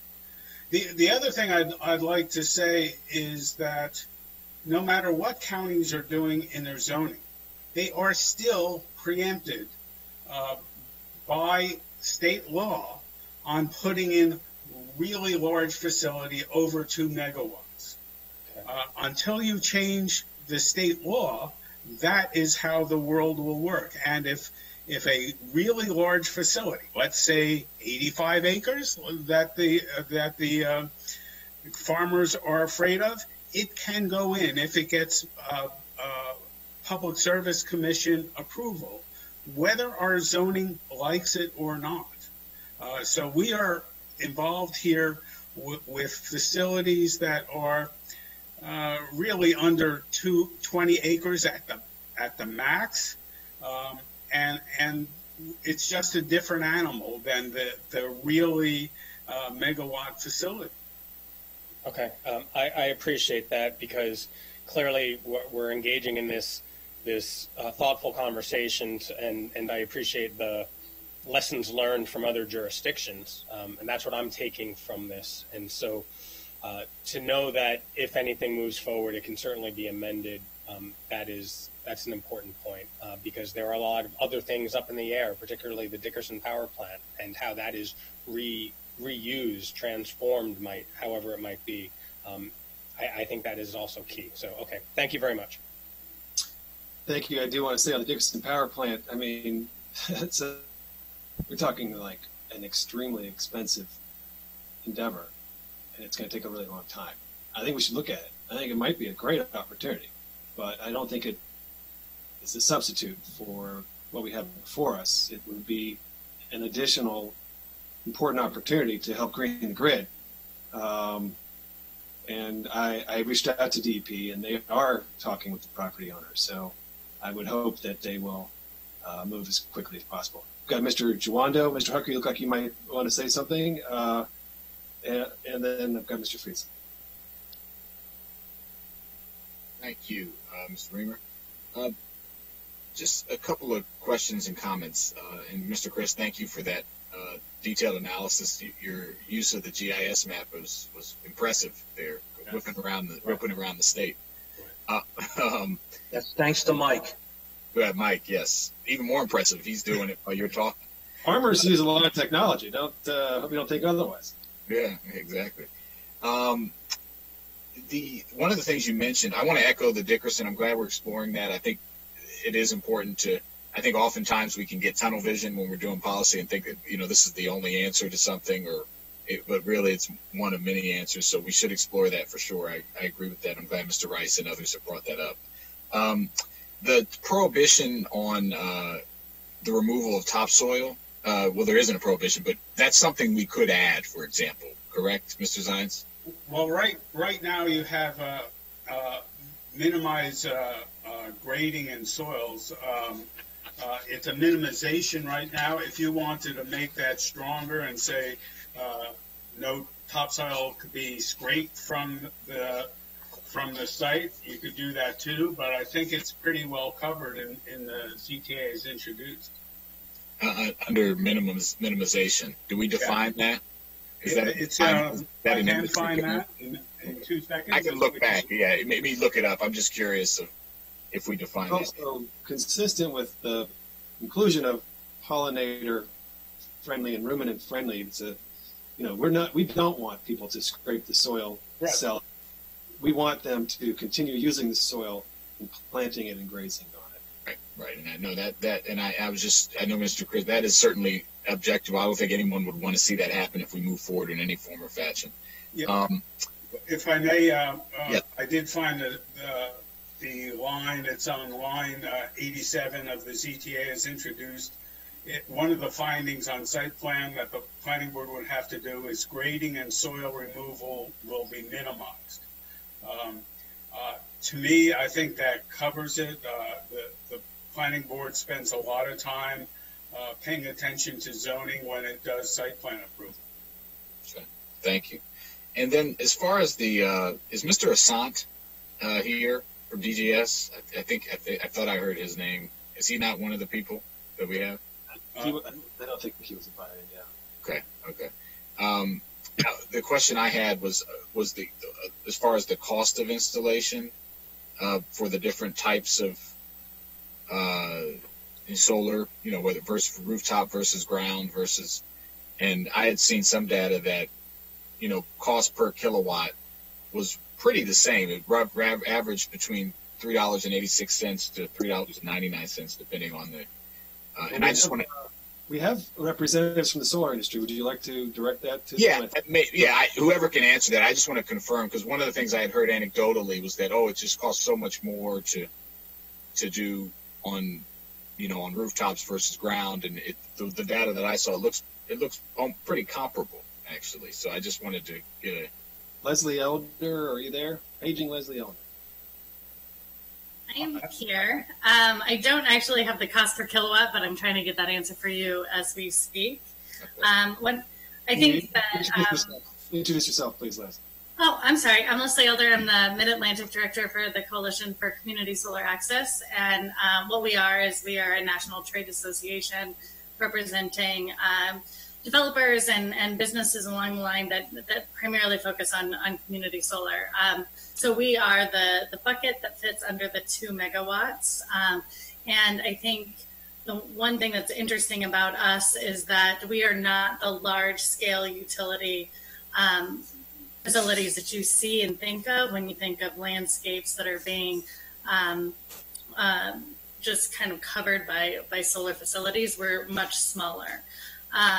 So to address your question directly, one of the challenges that you have, and I want to be careful on this because we also highly support building facilities on rooftops and do that as well. And so we strongly believe that you should do this in conjunction with. But there are significant challenges that can come along with doing rooftops that can increase the price significantly. And a lot of that has to do with the structure of the roof, the ownership of that as well. And so it is going to be important to really consider doing an yes and approach when it comes to trying to meet your goals in Montgomery County and also in Maryland, and ground-mounted projects on land and agricultural land as well is the most cost-effective way in order to be able to achieve those goals. As soon as I get an actual answer from one of my membership companies on your question, I will give that to you. Awesome. Thank you. That was great. Filling the time, and your dog popped in during. I had seen some studies to suggest that it was much more expensive to do rooftop than to do ground mounted, and I can get you that study. Okay, yeah, and again, I mentioned Greg Assant because we had inquired about this point and got some figures from him that did not suggest that. So that's something we don't have to get it right now, but I'm just curious. I want that information. The last thing I'd like to say, and Mr. Chris brought this up, which was very concerning, and one of the concerns I have as well, as far as the amount of leased land in our agricultural reserve, and I don't know if you gave a percentage, but the idea that many of our farmers are leasing the land from other owners, and that if it became more advantageous to use the land for a different purpose, i.e. solar, that you could have a mass exodus. And I know that's one of the concerns of the farming community. Could you talk about that? Maybe start with Mr. Chris, and then if there's anyone else that could address that concern. And as far as any guardrails potentially, I know there's a maximum acreage cap, but that could be something that we could look at potentially too. That would occur to me would be a maximum amount percentage of the property itself that we could, and I think that's one of the amendments. So if you could just, Mr. Chris, maybe talk about the percentage of any comments you have on that point in particular. Sure. So in the agricultural reserve, we have over 90,000 acres that was stated earlier. We have currently 65,000 acres in farms as defined by the USDA agricultural census. That's broken down into a variety of different types of farming. But when it comes to the farms that are in corn, wheat, and soybeans that are owned by people that lease the farms, it's over half. Over half of the total number of acres that we have in the county that are in corn, wheat, and soybeans are owned by folks that lease their farms to the farmers. Now, the lease agreement ranges anywhere between $70 per acre up to perhaps as high as $130 an acre. And The reason that there's such a range is that if we have farms that are really on the prime and productive soils, the yields are much higher. And so those farmers share a portion of the crop with the owners of the property, which is why they pay higher amount per acre to lease those soils, those farms with the best soils in them. And so this is the primary concern that we have within the ag community, because there, as I said, the farming economics is not going to compare to the economics of generating solar energy. And then when the farmers realize the threat of losing farmland, then they say, well, what was the agricultural reserve created for in the first place? Was it created for agriculture? That's what we've been told for 40 years. Now, it looks like perhaps that's not going to be the case moving forward. And so I just thank you for asking me this question, because it does provide an opportunity to really drill down on why the farmers are unanimously opposed to this. So hopefully half of the VA is over half is leased. That's what I was trying to get over at. And the cost was helpful too. Okay, thank you, Mr. Chairman. Yep, I mean, I acknowledge. We hope that 1,800 acres will be used. That is the goal of this: is for 1,800 acres to be used. And Mr. Chris is basically saying he's worried, will be used. I acknowledge that 1,800 acres is a big change from how it is presently being used, and that has consequences. I understand that. I also think not doing this has a different set of consequences. So I understand. It's not. That's why this is difficult. But I just don't want to. I don't want anyone to think that I am not aware of that. I am aware of that. I understand that this has real consequences for people who lease land, who farm lease land, who are involved in the supply chain of farming leased land. It's not just the farmer. It's the grain store. It's the tractor sales. It's all of that. So it's real. And I think we need to acknowledge that, and I do.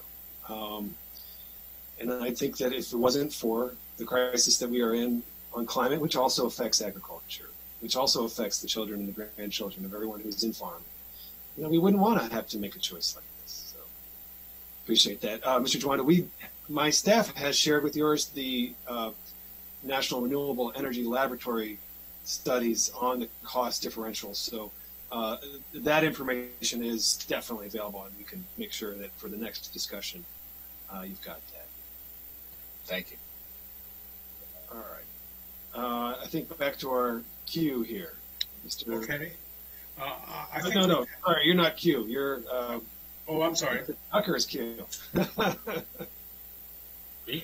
I think you're next, but I don't know. Actually, sorry. I didn't mean to. Okay, Mr. Friedson is next. Then I think I was vigorously nodding.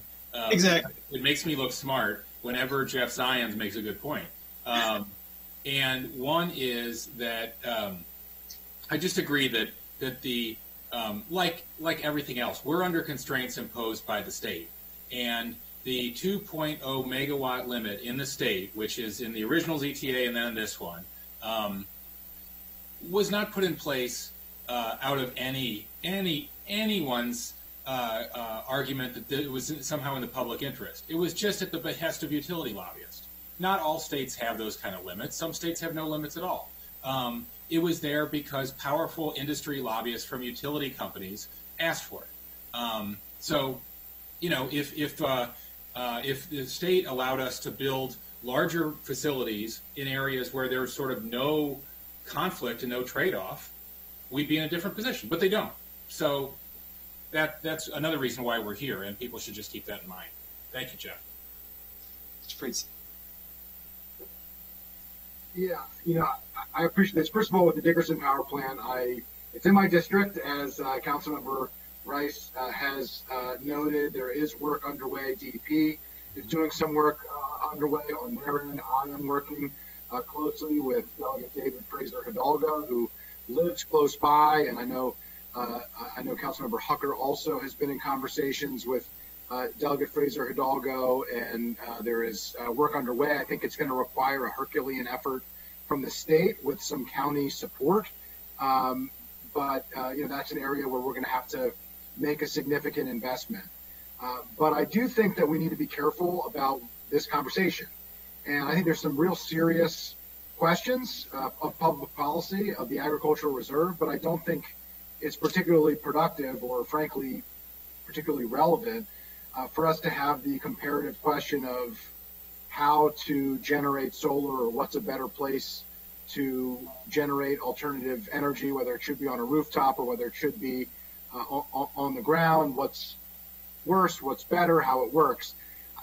I don't think that's the public policy question that's before us. And we certainly could do something and should pursue something. And I think it would send a powerful message to turn a coal power plant into one of the leading solar generation plants on the East Coast, if not in the country. And the message that that would be sending from Montgomery County would be heard around the world in terms of our commitment. But I think it has nothing to do with this conversation personally. I think this conversation, and I have not decided what I'm going to do on this public policy, but what I am weighing is not whether or not a rooftop is the right place to place a solar panel, or whether the Dickerson power plant is a good place to put solar, which it is if we can make it work. It's the question of what is the appropriate use for the agricultural reserve, and what are the consequences for decisions that are made with changes to the allowable uses within the agricultural reserve. And if we pursue policies that change uses within the agricultural reserve, what impact does that have on agriculture in Montgomery County and on the farmers who make agriculture possible? That's what we should be focusing on here. There are serious, weighty questions relating to those issues, and I just hope that we can focus on the issue before us and not get lost and caught up on identifying parking lots in Montgomery County or school sites or other places where it might be possible to generate alternative energy. I don't think that it will help us, or at least me, make a decision of whether or not the policy that's before us is an appropriate determination for what is and should be done in the agricultural reserve, if it's consistent with the intent of the agricultural reserve, and how the impact and consequences will be both on the long term of the agricultural reserve and on the farmers today and into the future. That is the question before us. And I'll just close, and I just think, add to the conversation, part of that to me is the 1,800 acres as has been described, but also the question of what does this mean moving forward?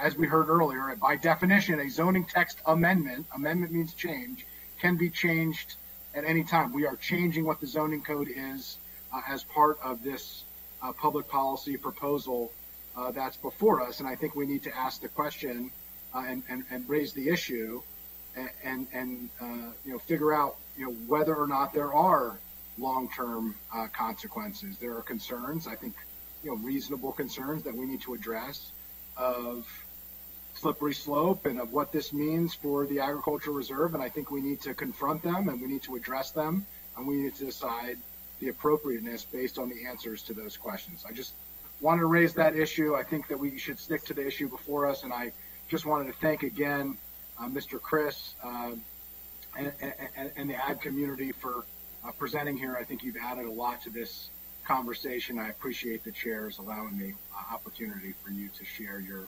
very important perspective, because I don't think we should be having any conversation about the agricultural reserve and what the uses of the agricultural reserve are without the participation and active involvement of the farmers and the ag community. So thank you. Amen to that. All right, so let's continue through the packet. Time check, it's 3:30. I certainly think we ought to hard stop at 4:30. So why don't we keep going, Mr. Zients? Okay, you're past my time for my Revenue Authority facility inspection, so I can go as long as you'd like.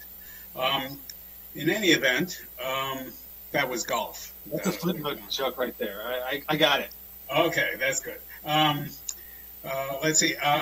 There's been enough said about urgency, and after I go through the adopted master plans stuff, I'll turn it over to Ms. Single for a little bit. but there was a claim that this ETA would be counter to the general plan and the agricultural, the preservation of agricultural and open space plan. Generally, we allow the planning board to tell us if they think there's a inconsistency with those plans. It's one of those findings they have to make when they have site plan in any event. In this case, their recommendation was to approve with amendments. They didn't find any conflict or direct conflict with the general plan and agricultural preservation plan. And all of those plans that I detail in the memo indicate that there's going to be some other uses allowed in the ag reserve. For example, right now we allow agricultural processing from the site. We allow things related to agricultural tourism that aren't directly agricultural itself. Certainly, I didn't find that there was this kind of a conflict that was irrefutable. And in fact, Jeremy said that half the land is rented. That means half the land is owned. And to the extent that the owner gets a supplement from solar rental, it makes it more viable for him to continue the risk of agricultural on the rest of the site. So we didn't hear from a lot of property owners. We heard from a lot of renters in testimony. But certainly from the standpoint of an income source for an owner farmer, there's some benefit here. Continuing on, yes. Can solar panels be integrated into agriculture? And for this, I'd like to turn it over to Ms. Single. Everyone, like Jeff said, my name is Mira. I'm one of the County Council Summer Fellows, and listed in the appendix is actually a list of agrivoltaic projects, some that are in Maryland, some that are all over the United States, and research has been done on these projects. And they found that you can successfully integrate solar into agriculture, and then it's beneficial both for the plants and the farmers. I will say it's not an exhaustive list. Each of these projects is unique, kind of just like the agricultural reserve zone. Understanding that this is actually a really great opportunity to be innovative, to come up with practical solutions, and understand that this isn't just some kind of broad, general cookie cutter answer for what we're looking to do to create cleaner energy in the county. I just wanted to clarify, though, that I think when we bring up the idea of solar in agriculture, we immediately think of those large solar farms that Mr. Chris was talking about, and I think that's a valid point, and it's something that we should be concerned about. But rather that the ZTA focuses less on large-scale solar and more on integrating agriculture with solar, not solar into agriculture, and that the primary benefit and use will still be agriculture at the end of the day. And ensuring it's based on state law, like Jeff had mentioned with the maximum of 2 megawatts, that land would still be holding an agricultural use. So I know the pollinator-friendly designation was mentioned before. That's been updated on the Maryland website. Anything from grazing, like we had seen in some of the projects listed before, crop production, or some form of agrivoltaic use. Councilmember Rice, you mentioned about the possibilities of potential markets to integrate solar. So I read some great research about how creating honey now, that's all been based on solar power, and how that's become a really great market. And you can not only market your locally created honey, but that it was made through solar panel, and that there's all these opportunities that the Ag Reserve could really partake in. During public testimony and mentioned earlier by Mr. Chris, there is concern about harming the soil and wanting to protect the topsoil, and I think that's something that needs to be addressed. And other farmers have also expressed that same concern. There was a study done in Massachusetts by a farmer who was also concerned about losing that valuable soil, and when he chose to integrate solar into his agriculture, he did it without using concrete, without using harmful materials, and he has the ability to then return the land to its original condition and to help preserve it, as well as create the crops that he had previously produced. So I think that there's a way that we can do this with limited disruption of the soil. And generally speaking, this is something that's possible for the agricultural reserve zone. So again, some listed in the appendix, and I'll turn it back over to Jeff. Thank you very much. Appreciate your presentation. Welcome. Okay, now we're getting into amendments, some of which were suggested, some of which are an outcome of what was in testimony. And the first we talked about a little bit before is keeping the solar production local, if you will. And that's to restrict it to the programs within the net metering allowances within the state of Maryland. Community solar is one piece of that. That's where communities contract. Jeff, I just want to clarify. We are going to ask questions about these amendments. We're not voting on any amendments. So You're going to walk through the rest of the packet, which outlines some of the amendments that people have suggested. There will be no motions. This is just a chance if anybody wants to ask a question about any of these. And particularly if people want,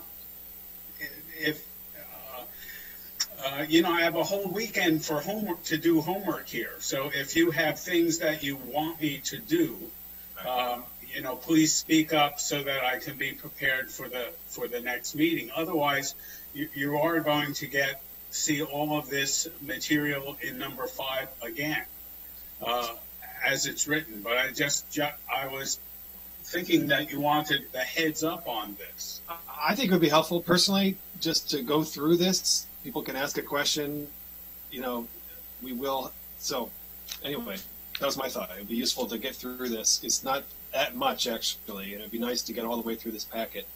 I think that'll clarify what we'll be doing next time.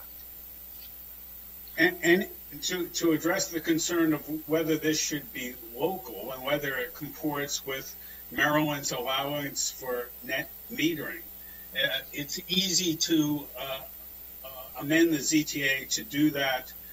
It's citing the particular section of Maryland Code that allows it, and Maryland Code refers to a future regulation that's also addressed.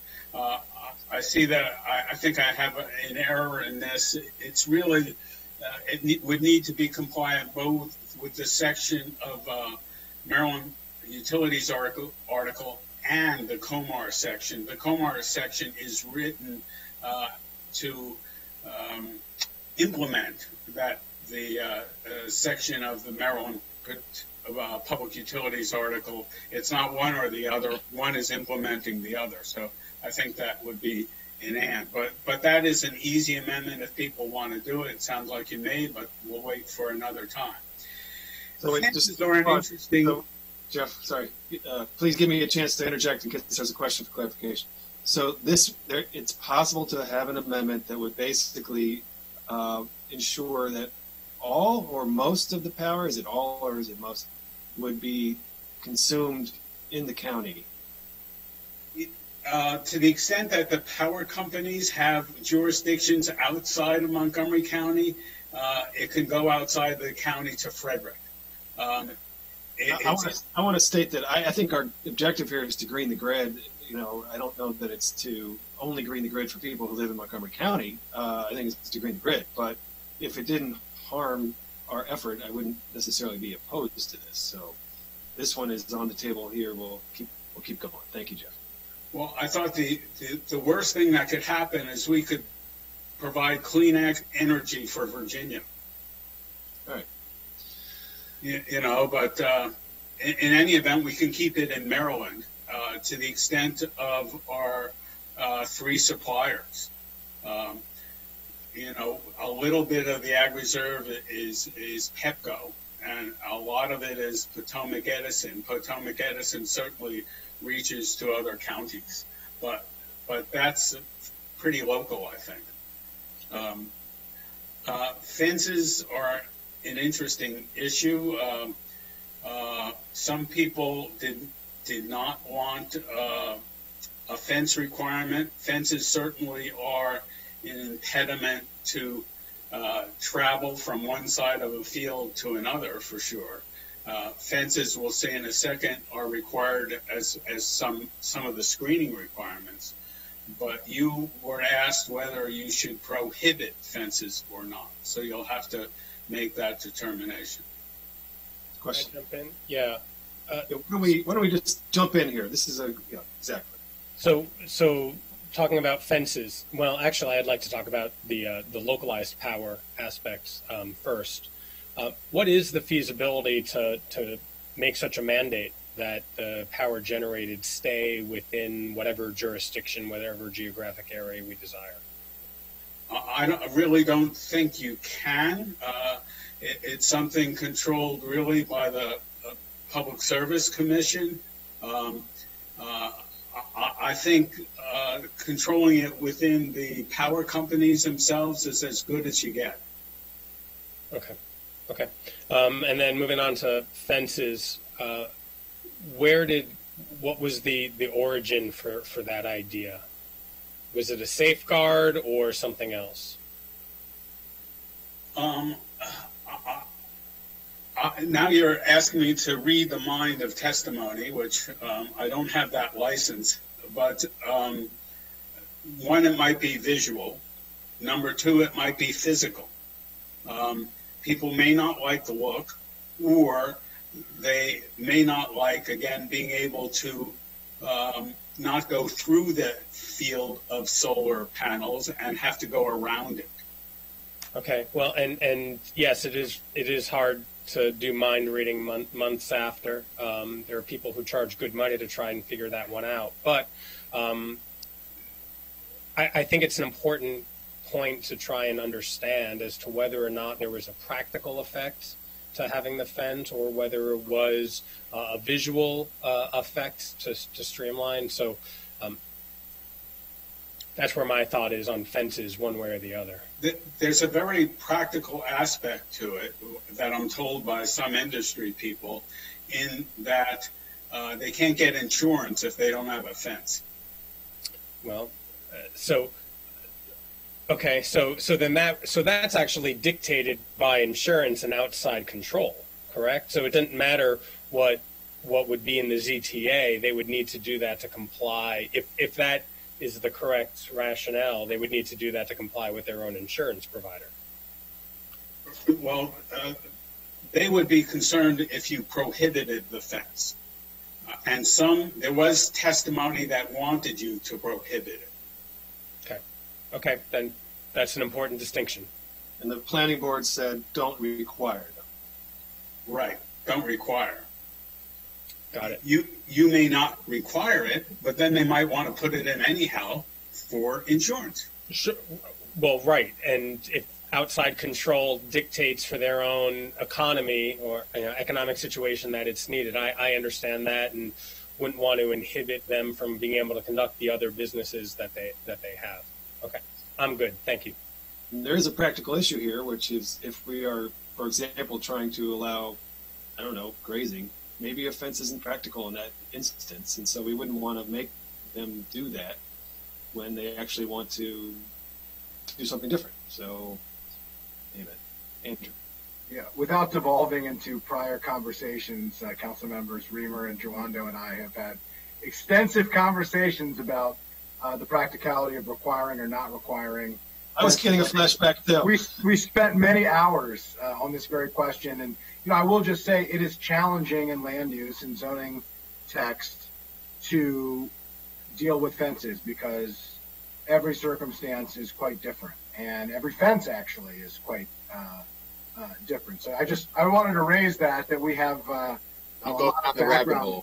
A lot of background on this particular issue, but it's something for us to weigh. I don't want to weigh it here, but I think it is an interesting, an interesting issue that I'm glad we're thinking through.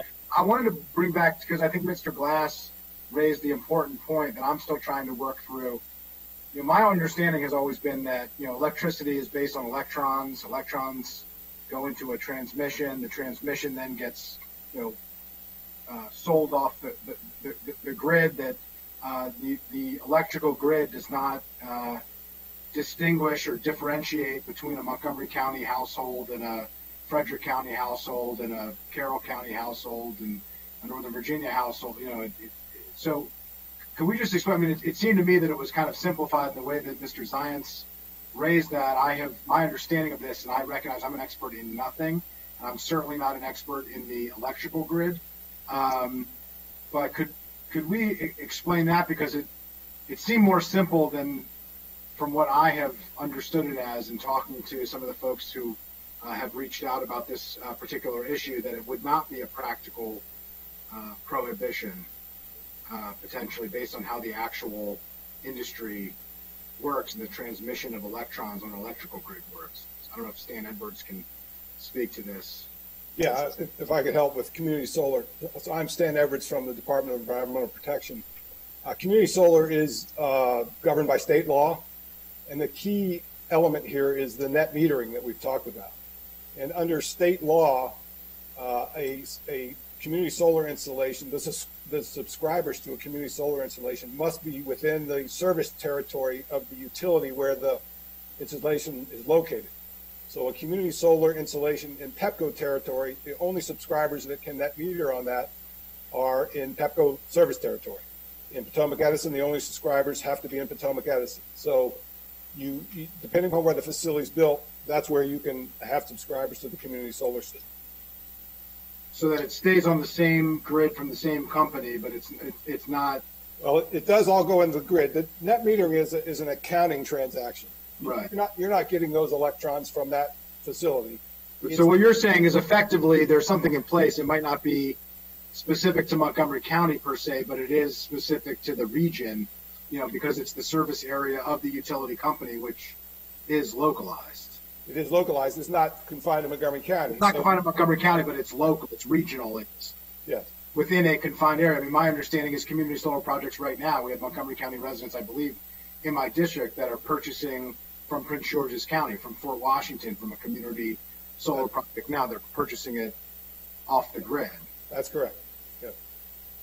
Okay. If I understand it, if you don't mind, Mr. Andrew. No, please. I'm trying to learn a little bit more about me too. The way it was described earlier did not seem to reflect what Mr. Edwards is saying, that we could restrict it. Well, you can't restrict it to county, is what I said, and what I said was that it relates to the service area that it comes from. But the goal of the state net metering policy I'm interpreting here is to kind of limit the deployment of these facilities by making the companies match the production with actual customers in that service area. So it's putting a constraint on how that business will be conducted. The actual electrons, they flow into the grid, and they could be wherever that grid is connected, I suppose. So there is a state policy that ensures that community solar will be used and consumed by the same provider. Is that the right word, Stan? Within the same service territory. Service territory. So PEPCO serves a lot of Montgomery County, a lot of Prince George's County, and the District of Columbia. So and that's we're on that grid. That's the service area we're in. And that's the service area where most of the county's in. The county actually has 3 utilities: Potomac Edison, PEPCO, and BG&E serves part of the county. And so we cannot chop it any more finely than that. Right. We cannot dictate that the power from a community solar in Montgomery County be purchased only by a Montgomery County resident. So just to summarize, so I understand, since we're talking about the implications of what has been suggested or presented, we can exactly mirror and reflect what the state requires, which is the same service territory. And whether we include it in there or we don't include it in there, that would be the requirement, because it's required by state law. Right. But we couldn't, from a practical standpoint, based on the way that electricity works, which unfortunately we don't have control over, we could not restrict it to Montgomery County. I just want to make sure that we're discussing this issue within the realm of how the world is operating right now. Right. The county would not be able to put a law in place that superseded the state law which governs community solar. So we can just reflect the same state law in our law if we want to, just to have belts and suspenders. It wouldn't change anything, but it It would just add what is already existing in state law. Or we could do nothing, and the state law would still be the law of the land because we happen to be in the state of Maryland, which has law. Yes. Well, to that point, if we tried to put in a restriction that said it can only be in the same service area, and then if the state somehow changed theirs and said, I don't know, that it could be different, then we would no longer have a viable, I mean, I think it would sort of be preempted. But the basic point, I think, is that it's already taken care of by state law, that community solar is already fits under a parameter that keeps it as local as we can possibly make it. The only thing I would say is the ZTA as introduced does not require that it be in the net metering program. So that in theory, not in practicality, in theory, you can add energy to the grid and not be in that program. Now, your returns would be selling at wholesale energy prices, but the theory is you could do that. So if you confine it to the net metering program, yes, you are then within those bounds of the state law program. So you're saying a person could take 10 acres and sell at wholesale to PEPCO, but why would they do that when they can sell essentially at retail under the community solar program? There would be literally no reason whatsoever. Well, at some point, the state might, the power companies in the state of Maryland might be over the allowed acreage for net metering. Net metering is confined to 1,500 megawatts within the state. If it goes over that amount, it's not part of the net metering program, but it's not prohibited for you to have a contract with the power company to put in power. So that's why I'm saying you are better off, I think, confining it to the net metering program within the state, and then all of those other things that Mr. Edwards went through apply. Okay. Keep moving. Okay. Good to see you, Stan. Thanks. I'm glad you're here. Okay. We're ready to move on a little bit? I think so. All right. We went through fencing a little bit. And part of fencing is required in screening under the planning board's regulations. What we said in the ZTA as introduced is that particular type of screening was required when it was when it was visible from a residential use or a road. And the screening required was that it have a 30-foot planting area and a 6-foot fence. That's the screening requirement itself. The planning board said, gee, why don't you make the screening optional for us to waive in case the existing vegetation is better off than the planting that would be required, or that there were particular circumstances that it was just better to waive the requirement. You're saying the zoning as drafted, it requires a screening? As drafted, it requires screening if you are visible from a residential use or a road. That is correct. And the planning board is saying, let us handle that. Give us discretion. We'll get a better outcome without a requirement. Right. And the only thing there is whatever you decide on fences should apply here as well, because part of that screening required is a 6-foot fence. So you just have to connect the two issues. Okay. We went through planting under solar. We went through the fact that we want it to be pollinary friendly. We want it or as an alternative to be able to have animals graze under it. By the way, the best animal to graze under it is sheep, that I'm told. They don't eat everything in the world like a goat does. But sheep have been shown to coexist well with solar panels. But in addition to that, of course, you can have things that are more table crops if you had the labor to produce that. In any event, there was recommendation and testimony to broaden the list of plants that could be grown, including what we call agrivoltaic plant material. As drafted, it basically would limit it to pollinator-friendly plantings, which doesn't allow you to do kale, and that's basically what you're saying. So we would need and grazing. Right, grazing. Okay, that makes sense. I get it. I understand. Okay. Keep going.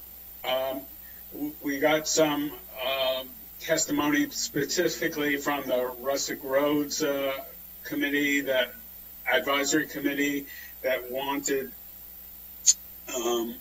their input to anything within a quarter mile of a rustic road. Tom, you're going to have to repeat that. I was just wondering if it was chaired by Dr. Orland. Well, was it? No, sorry, ignore me.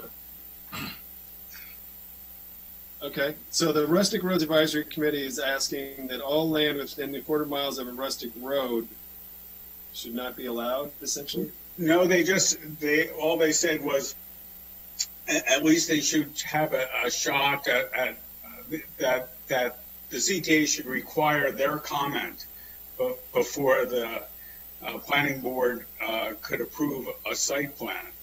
Are they free to comment at any planning board proceeding? They are. And really, in site plan, there's already a necessary finding that in approving a site plan that it's compatible with existing and approved and pending adjacent development. So if existing and approved development is the farm and the road, I would think that they have some obligation to look at that issue anyhow. But we did get the comment. To that point, does the designation of the rustic road, it's a formal designation that would qualify under that requirement? Well, there is a formal designation procedure for rustic roads. No, I know that. I'm saying because there is a formal designation of a rustic road, you're saying that it would qualify under the existing requirements to require them to weigh those issues as part of the formal planning processes. In my opinion, yes, you can. There are planning board members here that can answer that as well. If you want Robert Cronenberg to answer that, or Rich Weaver to answer that, they're available. Yeah, I think it would be helpful just to confirm that, which would address the issue without needing to address the issue, I would think. Mr. Weaver, are you there? There you are. Sure. Hey, let's go back to the original question and pose it again. The question is, should there be specific commentary on the scenic easements for rustic roads? To be honest with you, Jeff, that was original comment from staff to the board. What was the Rustic Road Functional Master Plan includes scenic vistas that are to be given, I would call it, additional scrutiny when a development application comes in. And that somehow has morphed now into any project within a quarter mile of a rustic road. I can tell you when a project abuts a rustic road or has frontage or access to a rustic road, it is automatically sent to the Rustic Road Advisory Committee. So it'd be a bit different if it was just within a quarter mile. But we can try to make that happen. It sure would be nice if it was in the code that it would be a requirement to send it out to the Rustic Road Committee. But again, what we intended was the Rustic Road Functional Plan has identified scenic vistas that, again, are to be given additional scrutiny for the protection. Again, in the placement of residential homes for the most part in the ag reserve. And that was where we had come down initially. So it's required if it's abutting. It's not currently required if it's within a quarter mile. And because it's a formal designation and the look shed is part of the planning designation, that's part of the consideration from planning. Correct. Okay. Thank you. Rich, if you have any suggested language that you would want, why don't you get it to me as soon as you can? I want to be I want to say I am very concerned about this, right? I mean, I don't think that solar is incompatible with the view shed. I mean, I think it's just another feature on the landscape.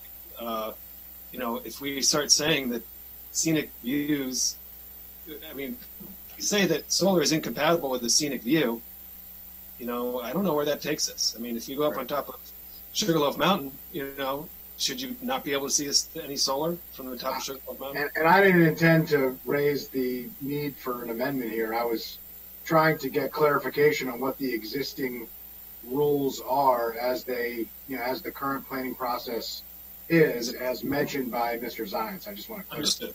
I understood. I didn't want to imply that I was saying let's go down that road, that rustic road.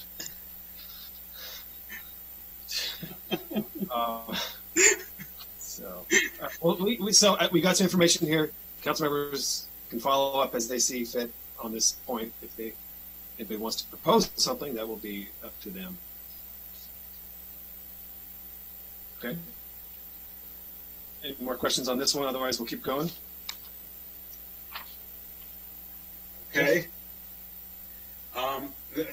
The next issue is one, of course, we've talked a little bit about is the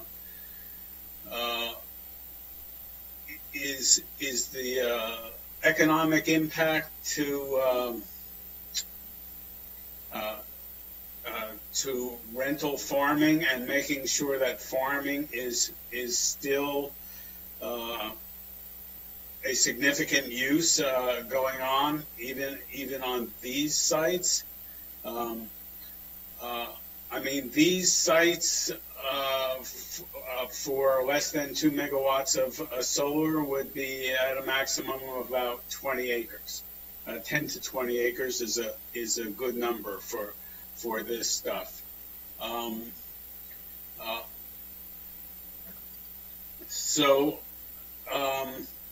The average size farm, Jeremy tells me, is something over 110 acres.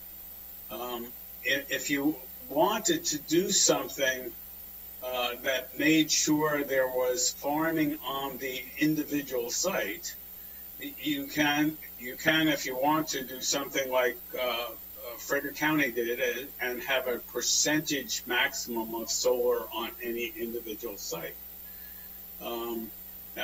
It's just a matter of how much you are concerned about individual parcels and what happens there.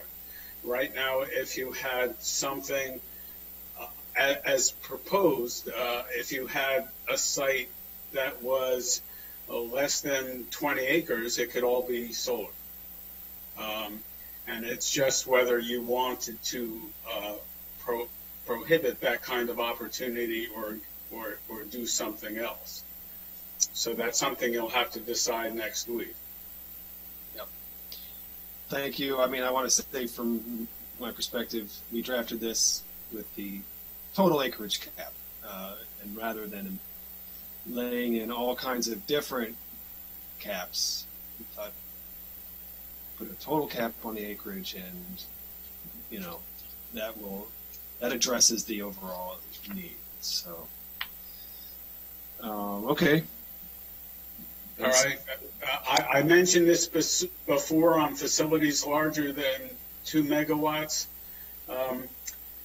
We have nothing, the county has nothing to say about these facilities. Right now in the code, we say that large facilities need to be treated like public utilities within the current zoning code. The ZTA, as introduced, changes that to acknowledge the reality that we've been preempted by the Public Service Commission. What was suggested in testimony is Public Service Commission, even though they don't have to abide by local law, they need to consider local zoning law. So for that reason, we should change what was proposed in the code.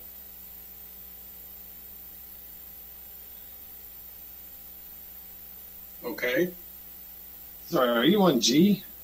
I'm on G, yes. Okay. I was listening to you as though you were describing F. I wasn't quite sure how those things fit together. Okay, so can you restate? I get it. We're not allowing facilities larger than 2 megawatts. That's the core of this whole. But restate that for. Right. Again, what we have in the code right now is something that deals with facilities that are larger than 2 megawatts. That says we just treat that as if it were a public utility. But in fact, the PSC can preempt us and just blow away our zoning. What was proposed in the ZTA was acknowledging the reality that we're preempted versus keeping that requirement that it satisfy the public utility requirements. I see. So we don't have to defend something in court that we know we have no ability to defend. Well, it's not that we have to defend it. At least it will give the Public Service Commission something to look at as to how we would handle it within the county. So there is some advantage to just leaving something that the PSC must consider. Okay. Got it. Okay, sorry if I was confusing anyone. All right. The hour's getting late, that's all. Well, we're almost through here. We got lots of testimony on various prohibitions of what areas, of differentiated areas. You've already heard about prime soils. There's let me look up that number again. I think it's 32,000 acres of prime soil. Yeah, 32,327 acres are prime and productive soils. Category 1, 2, and 3. Say again? If you put together categories 1, 2, and 3. Yes. Category 1 is just 2,000 or something. Relatively small.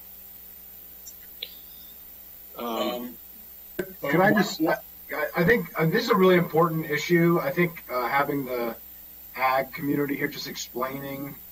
I've learned a lot about the prime and productive soils and some of the challenges. I kind of came into this early on thinking that it would be very easy to figure out. 1, 2, 3 versus 4 and 5, and and I've come to learn from both the industry and from the farmers that it's not such a simple issue. I think it's been, kind of simplified in how we understand it. So is it possible to just get a quick explanation of what that means? I think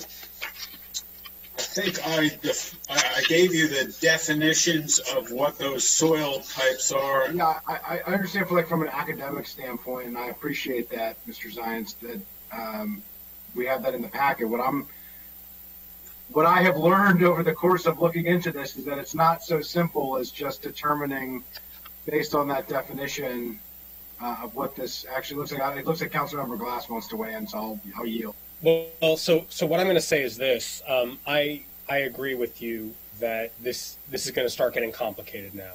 And I've been asking for pieces of information, and I know that there are different types of maps and analyses that are out there, and we're going to have to sort through all of that.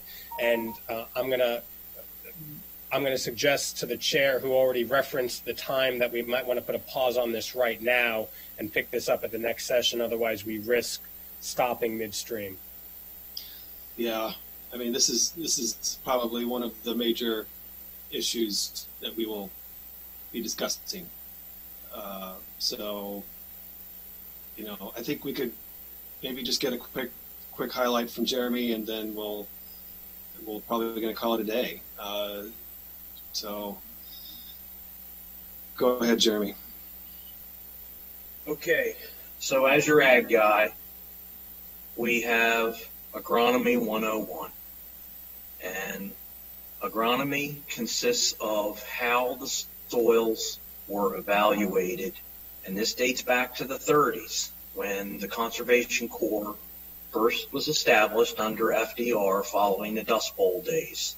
They came up with a USDA soil taxonomy code classification system to look at the different types of attributes and limitations of the soils. Chapter 2B of our county code outlines what the requirements are for our farmland preservation programs in accordance with state code requirements. So for the purposes of what I have always done in my career here in Montgomery County, I have always used USDA soil capability classifications Roman numeral 1 and 2, which are equivalent to prime soils, and Roman numeral 3 for productive soils. Again, if you want to look at what I just said, it's in Chapter 2B of the County Code. And it's the requirements for our farmland preservation programs in accordance with state code. Now, separate and aside from what I just discussed, there is another type of system, and I believe Park and Planning used the prime soils analysis, which is different than the USDA soil capability classification system. So that's why there's a difference in the acres that Jeff just cited versus what my understanding is of the class 1, 2, and 3 soils in Montgomery County. The total amount of acres of class 1, 2, and 3 soils in Montgomery County is 53,307 acres.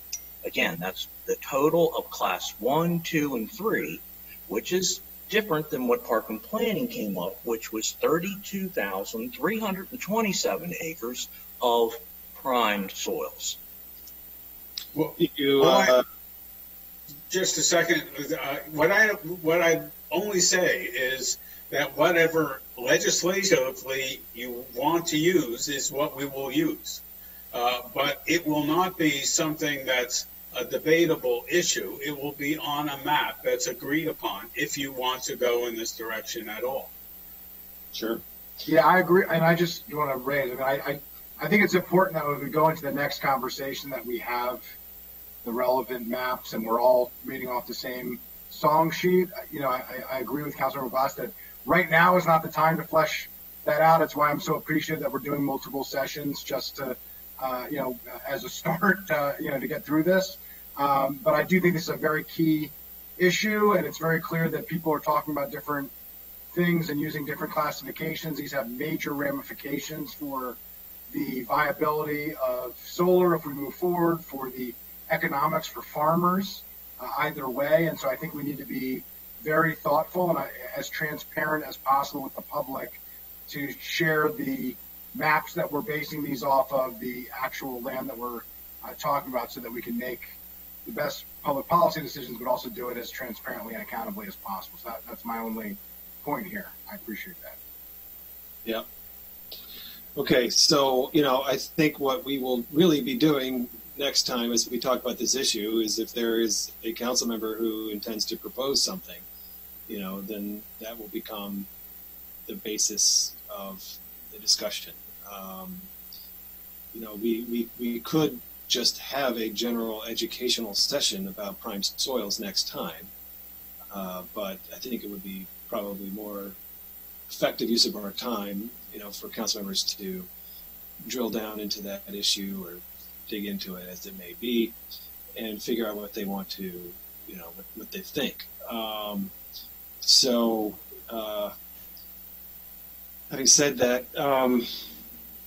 what else is in the packet, Jeff? Well, aside from these geographies, is just the issue on the accessory use of electricity right now, or on-site stuff. Right now, we say as an accessory use, not as a limited use. You could have a facility that provides 120% of your on-site usage.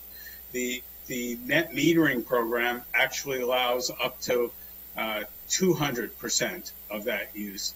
And you had some testimony that suggested you might want to allow the 200% as an accessory use, which means that area would not go for site plan approval.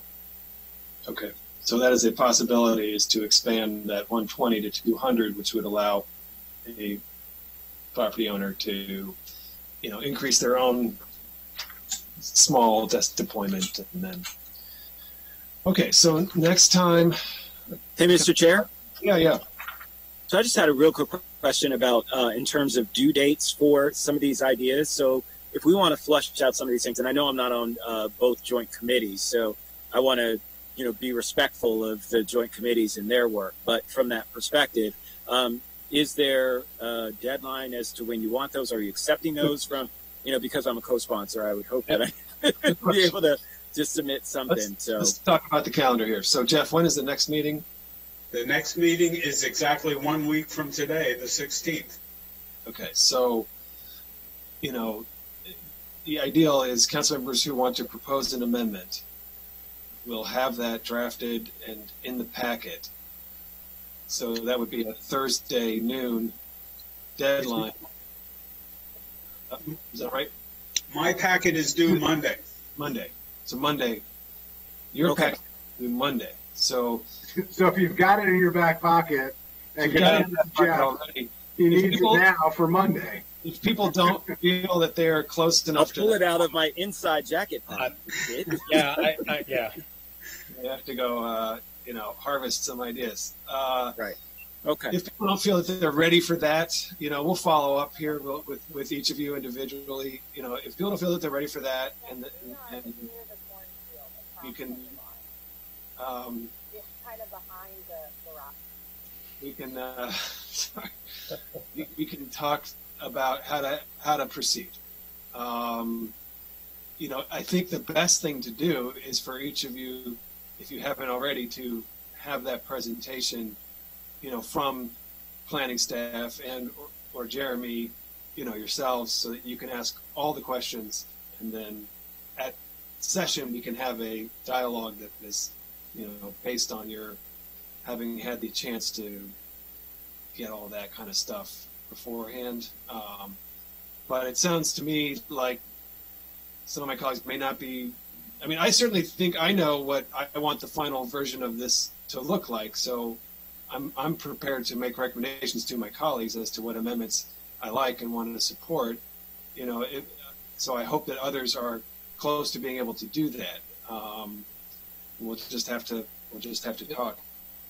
Mr. Chair, I think the aspect for me is, given the tight turnaround on issues that we haven't dug into, to continue those bad puns, that's the concern I have, because there's that level of education that I still have to have those conversations, which I haven't fully had yet. I've had a lot, but the details of those maps, and if we're not going to have that conversation here, I need to set aside that time.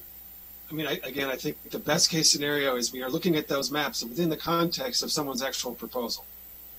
But I don't know what I want to propose without having those in-depth conversations about topics I know I need to have conversations about. I mean, we know we're talking about these tiered soils, and I haven't gotten a full debrief specifically on those tiered soils, and I haven't. Last I had a conversation just yesterday, and I've told that there's two different analyses regarding soil types. One is with DEP and the executive, and then one is with park and planning. And at this point, I don't know how to reconcile that because I haven't seen either of those maps. Okay, fair enough. All I would say is, you'll want to have that reconciled for yourself before the start of that next committee meeting, or else the next committee meeting it'll be hard to. Sure. And the plan is, my hope is that we are voting next time. Yes, I respect that request, absolutely, and I can meet that obligation, but the catch therein is having those amendments ready before Monday or so. Yeah, that's a tight timeline. Can I just get clarity on that? I think there's a couple of things that I think prime soils is an example, and I think agricultural easements is another example of what is allowed and what isn't allowed. It sounds like there's two ideas here, both of which you've raised, Mr. Chair. One is to have a presentation on those, for council members to ask questions in a more public forum. The other is for any council member who wishes to propose an amendment based on that to pick USDA, what the ag office uses or what park and planning uses, determine that, get the map, have it ready to be presented, and use that as the basis of a discussion in the context of an amendment, or to have an educational, kind of broader context. And I just want to get clarity on how we're moving forward with that. And then I would say the same thing with easements.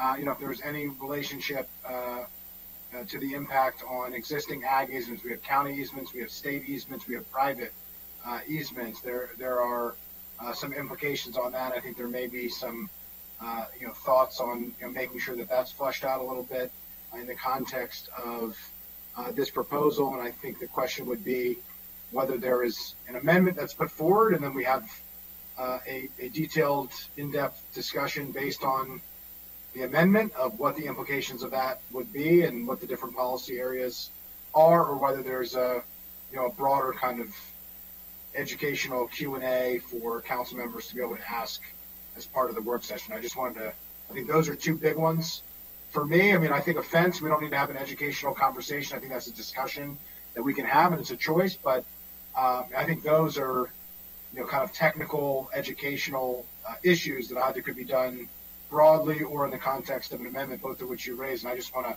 make sure we all have a clear understanding of how it's going to proceed for next Thursday. All right. Jeff, you haven't really talked about the easements issue.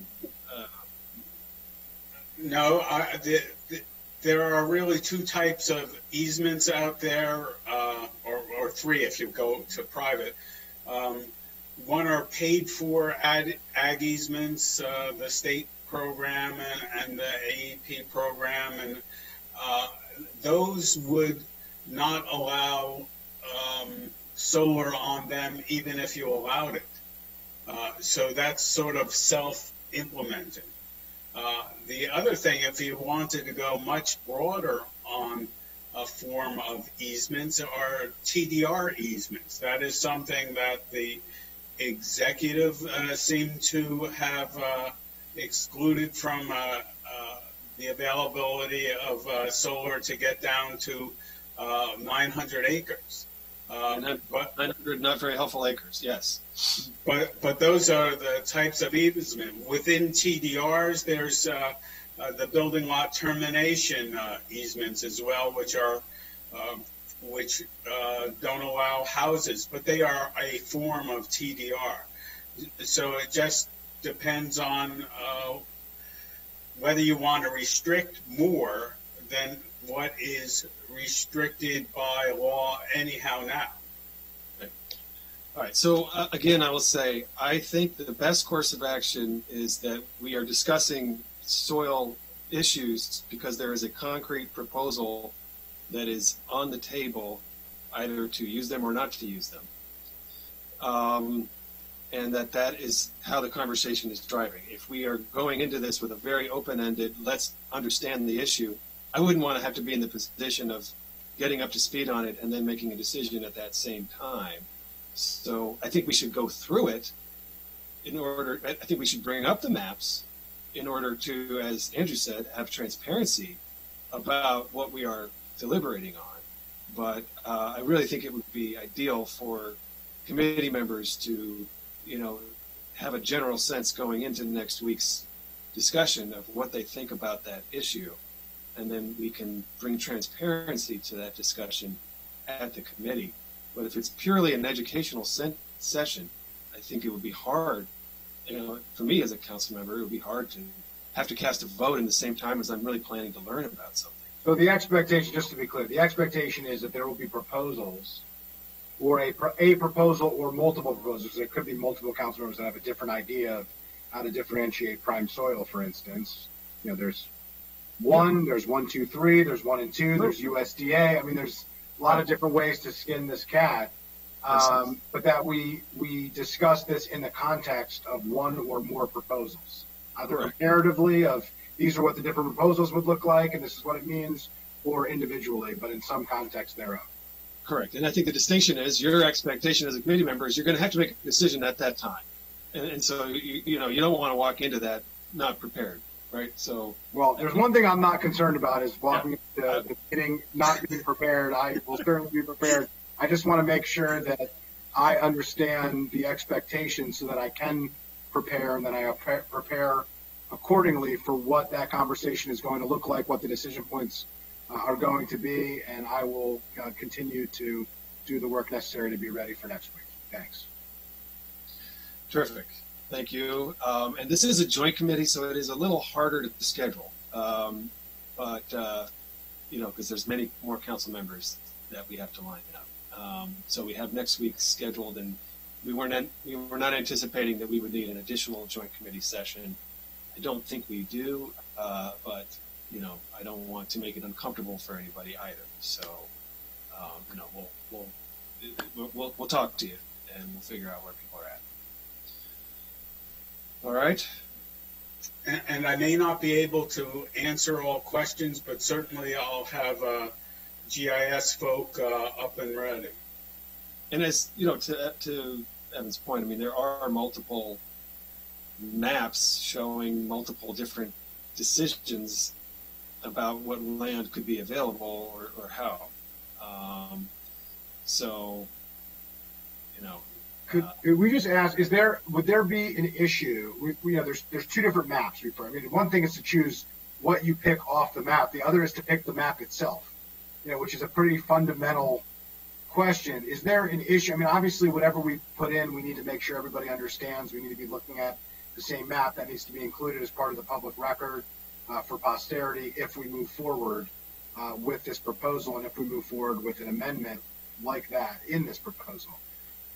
But is there a practical issue with using something differently than what Park and Planning uses if that's the agency that's going to be determining the approvals?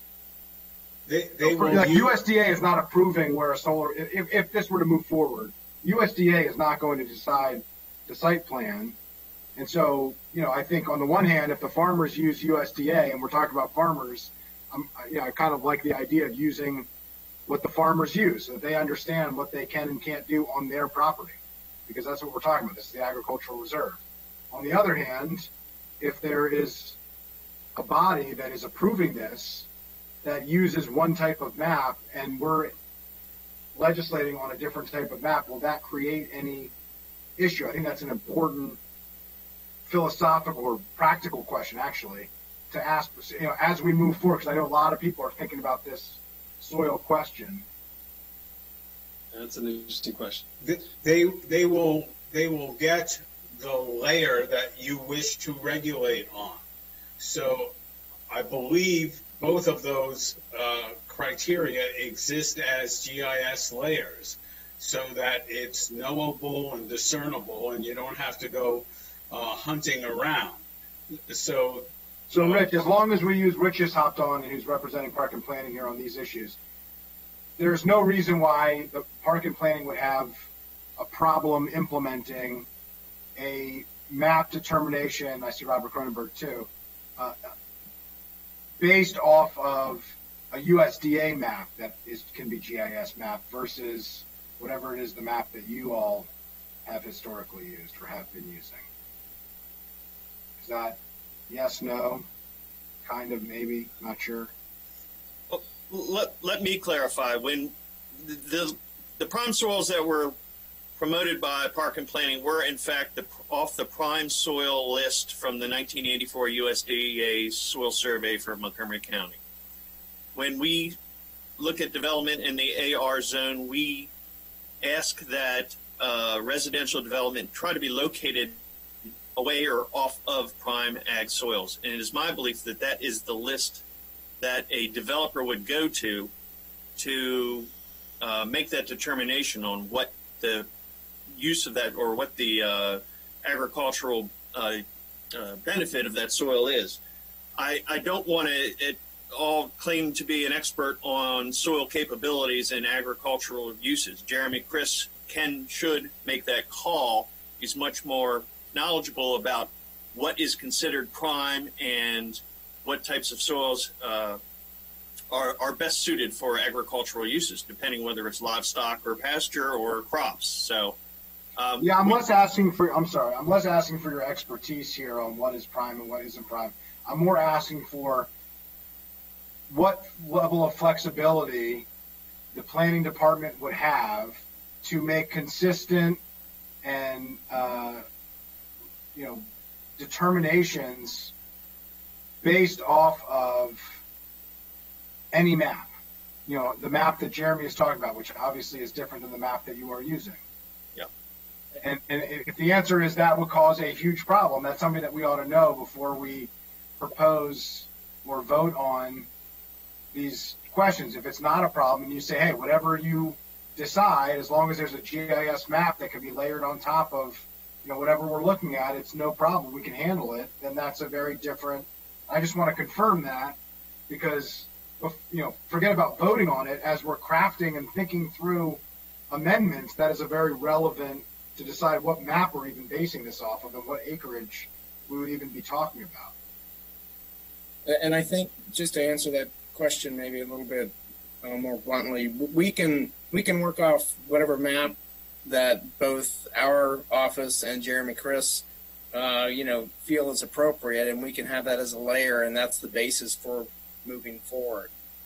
So I think we're comfortable with producing a map with Jeremy's assistance on that, and we can come to some conclusion on what's the right layer, what's the right map to use, so that you have that information in front of you.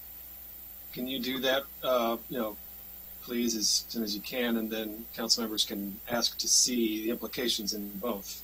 Sure. We can start by sending the map over to Jeremy that we use, that was sent to Jeff as well, I believe, and we can have that conversation with Jeremy. Sure. Okay, and I'll follow up individually as well prior to the next meeting. Thank you. Okay. All right. Good discussion. I think it is 4:29. Thank you so much. Appreciate everyone's participation. Thanks to everybody watching at home. We'll see you next time. All right. Take care, everybody. Everybody.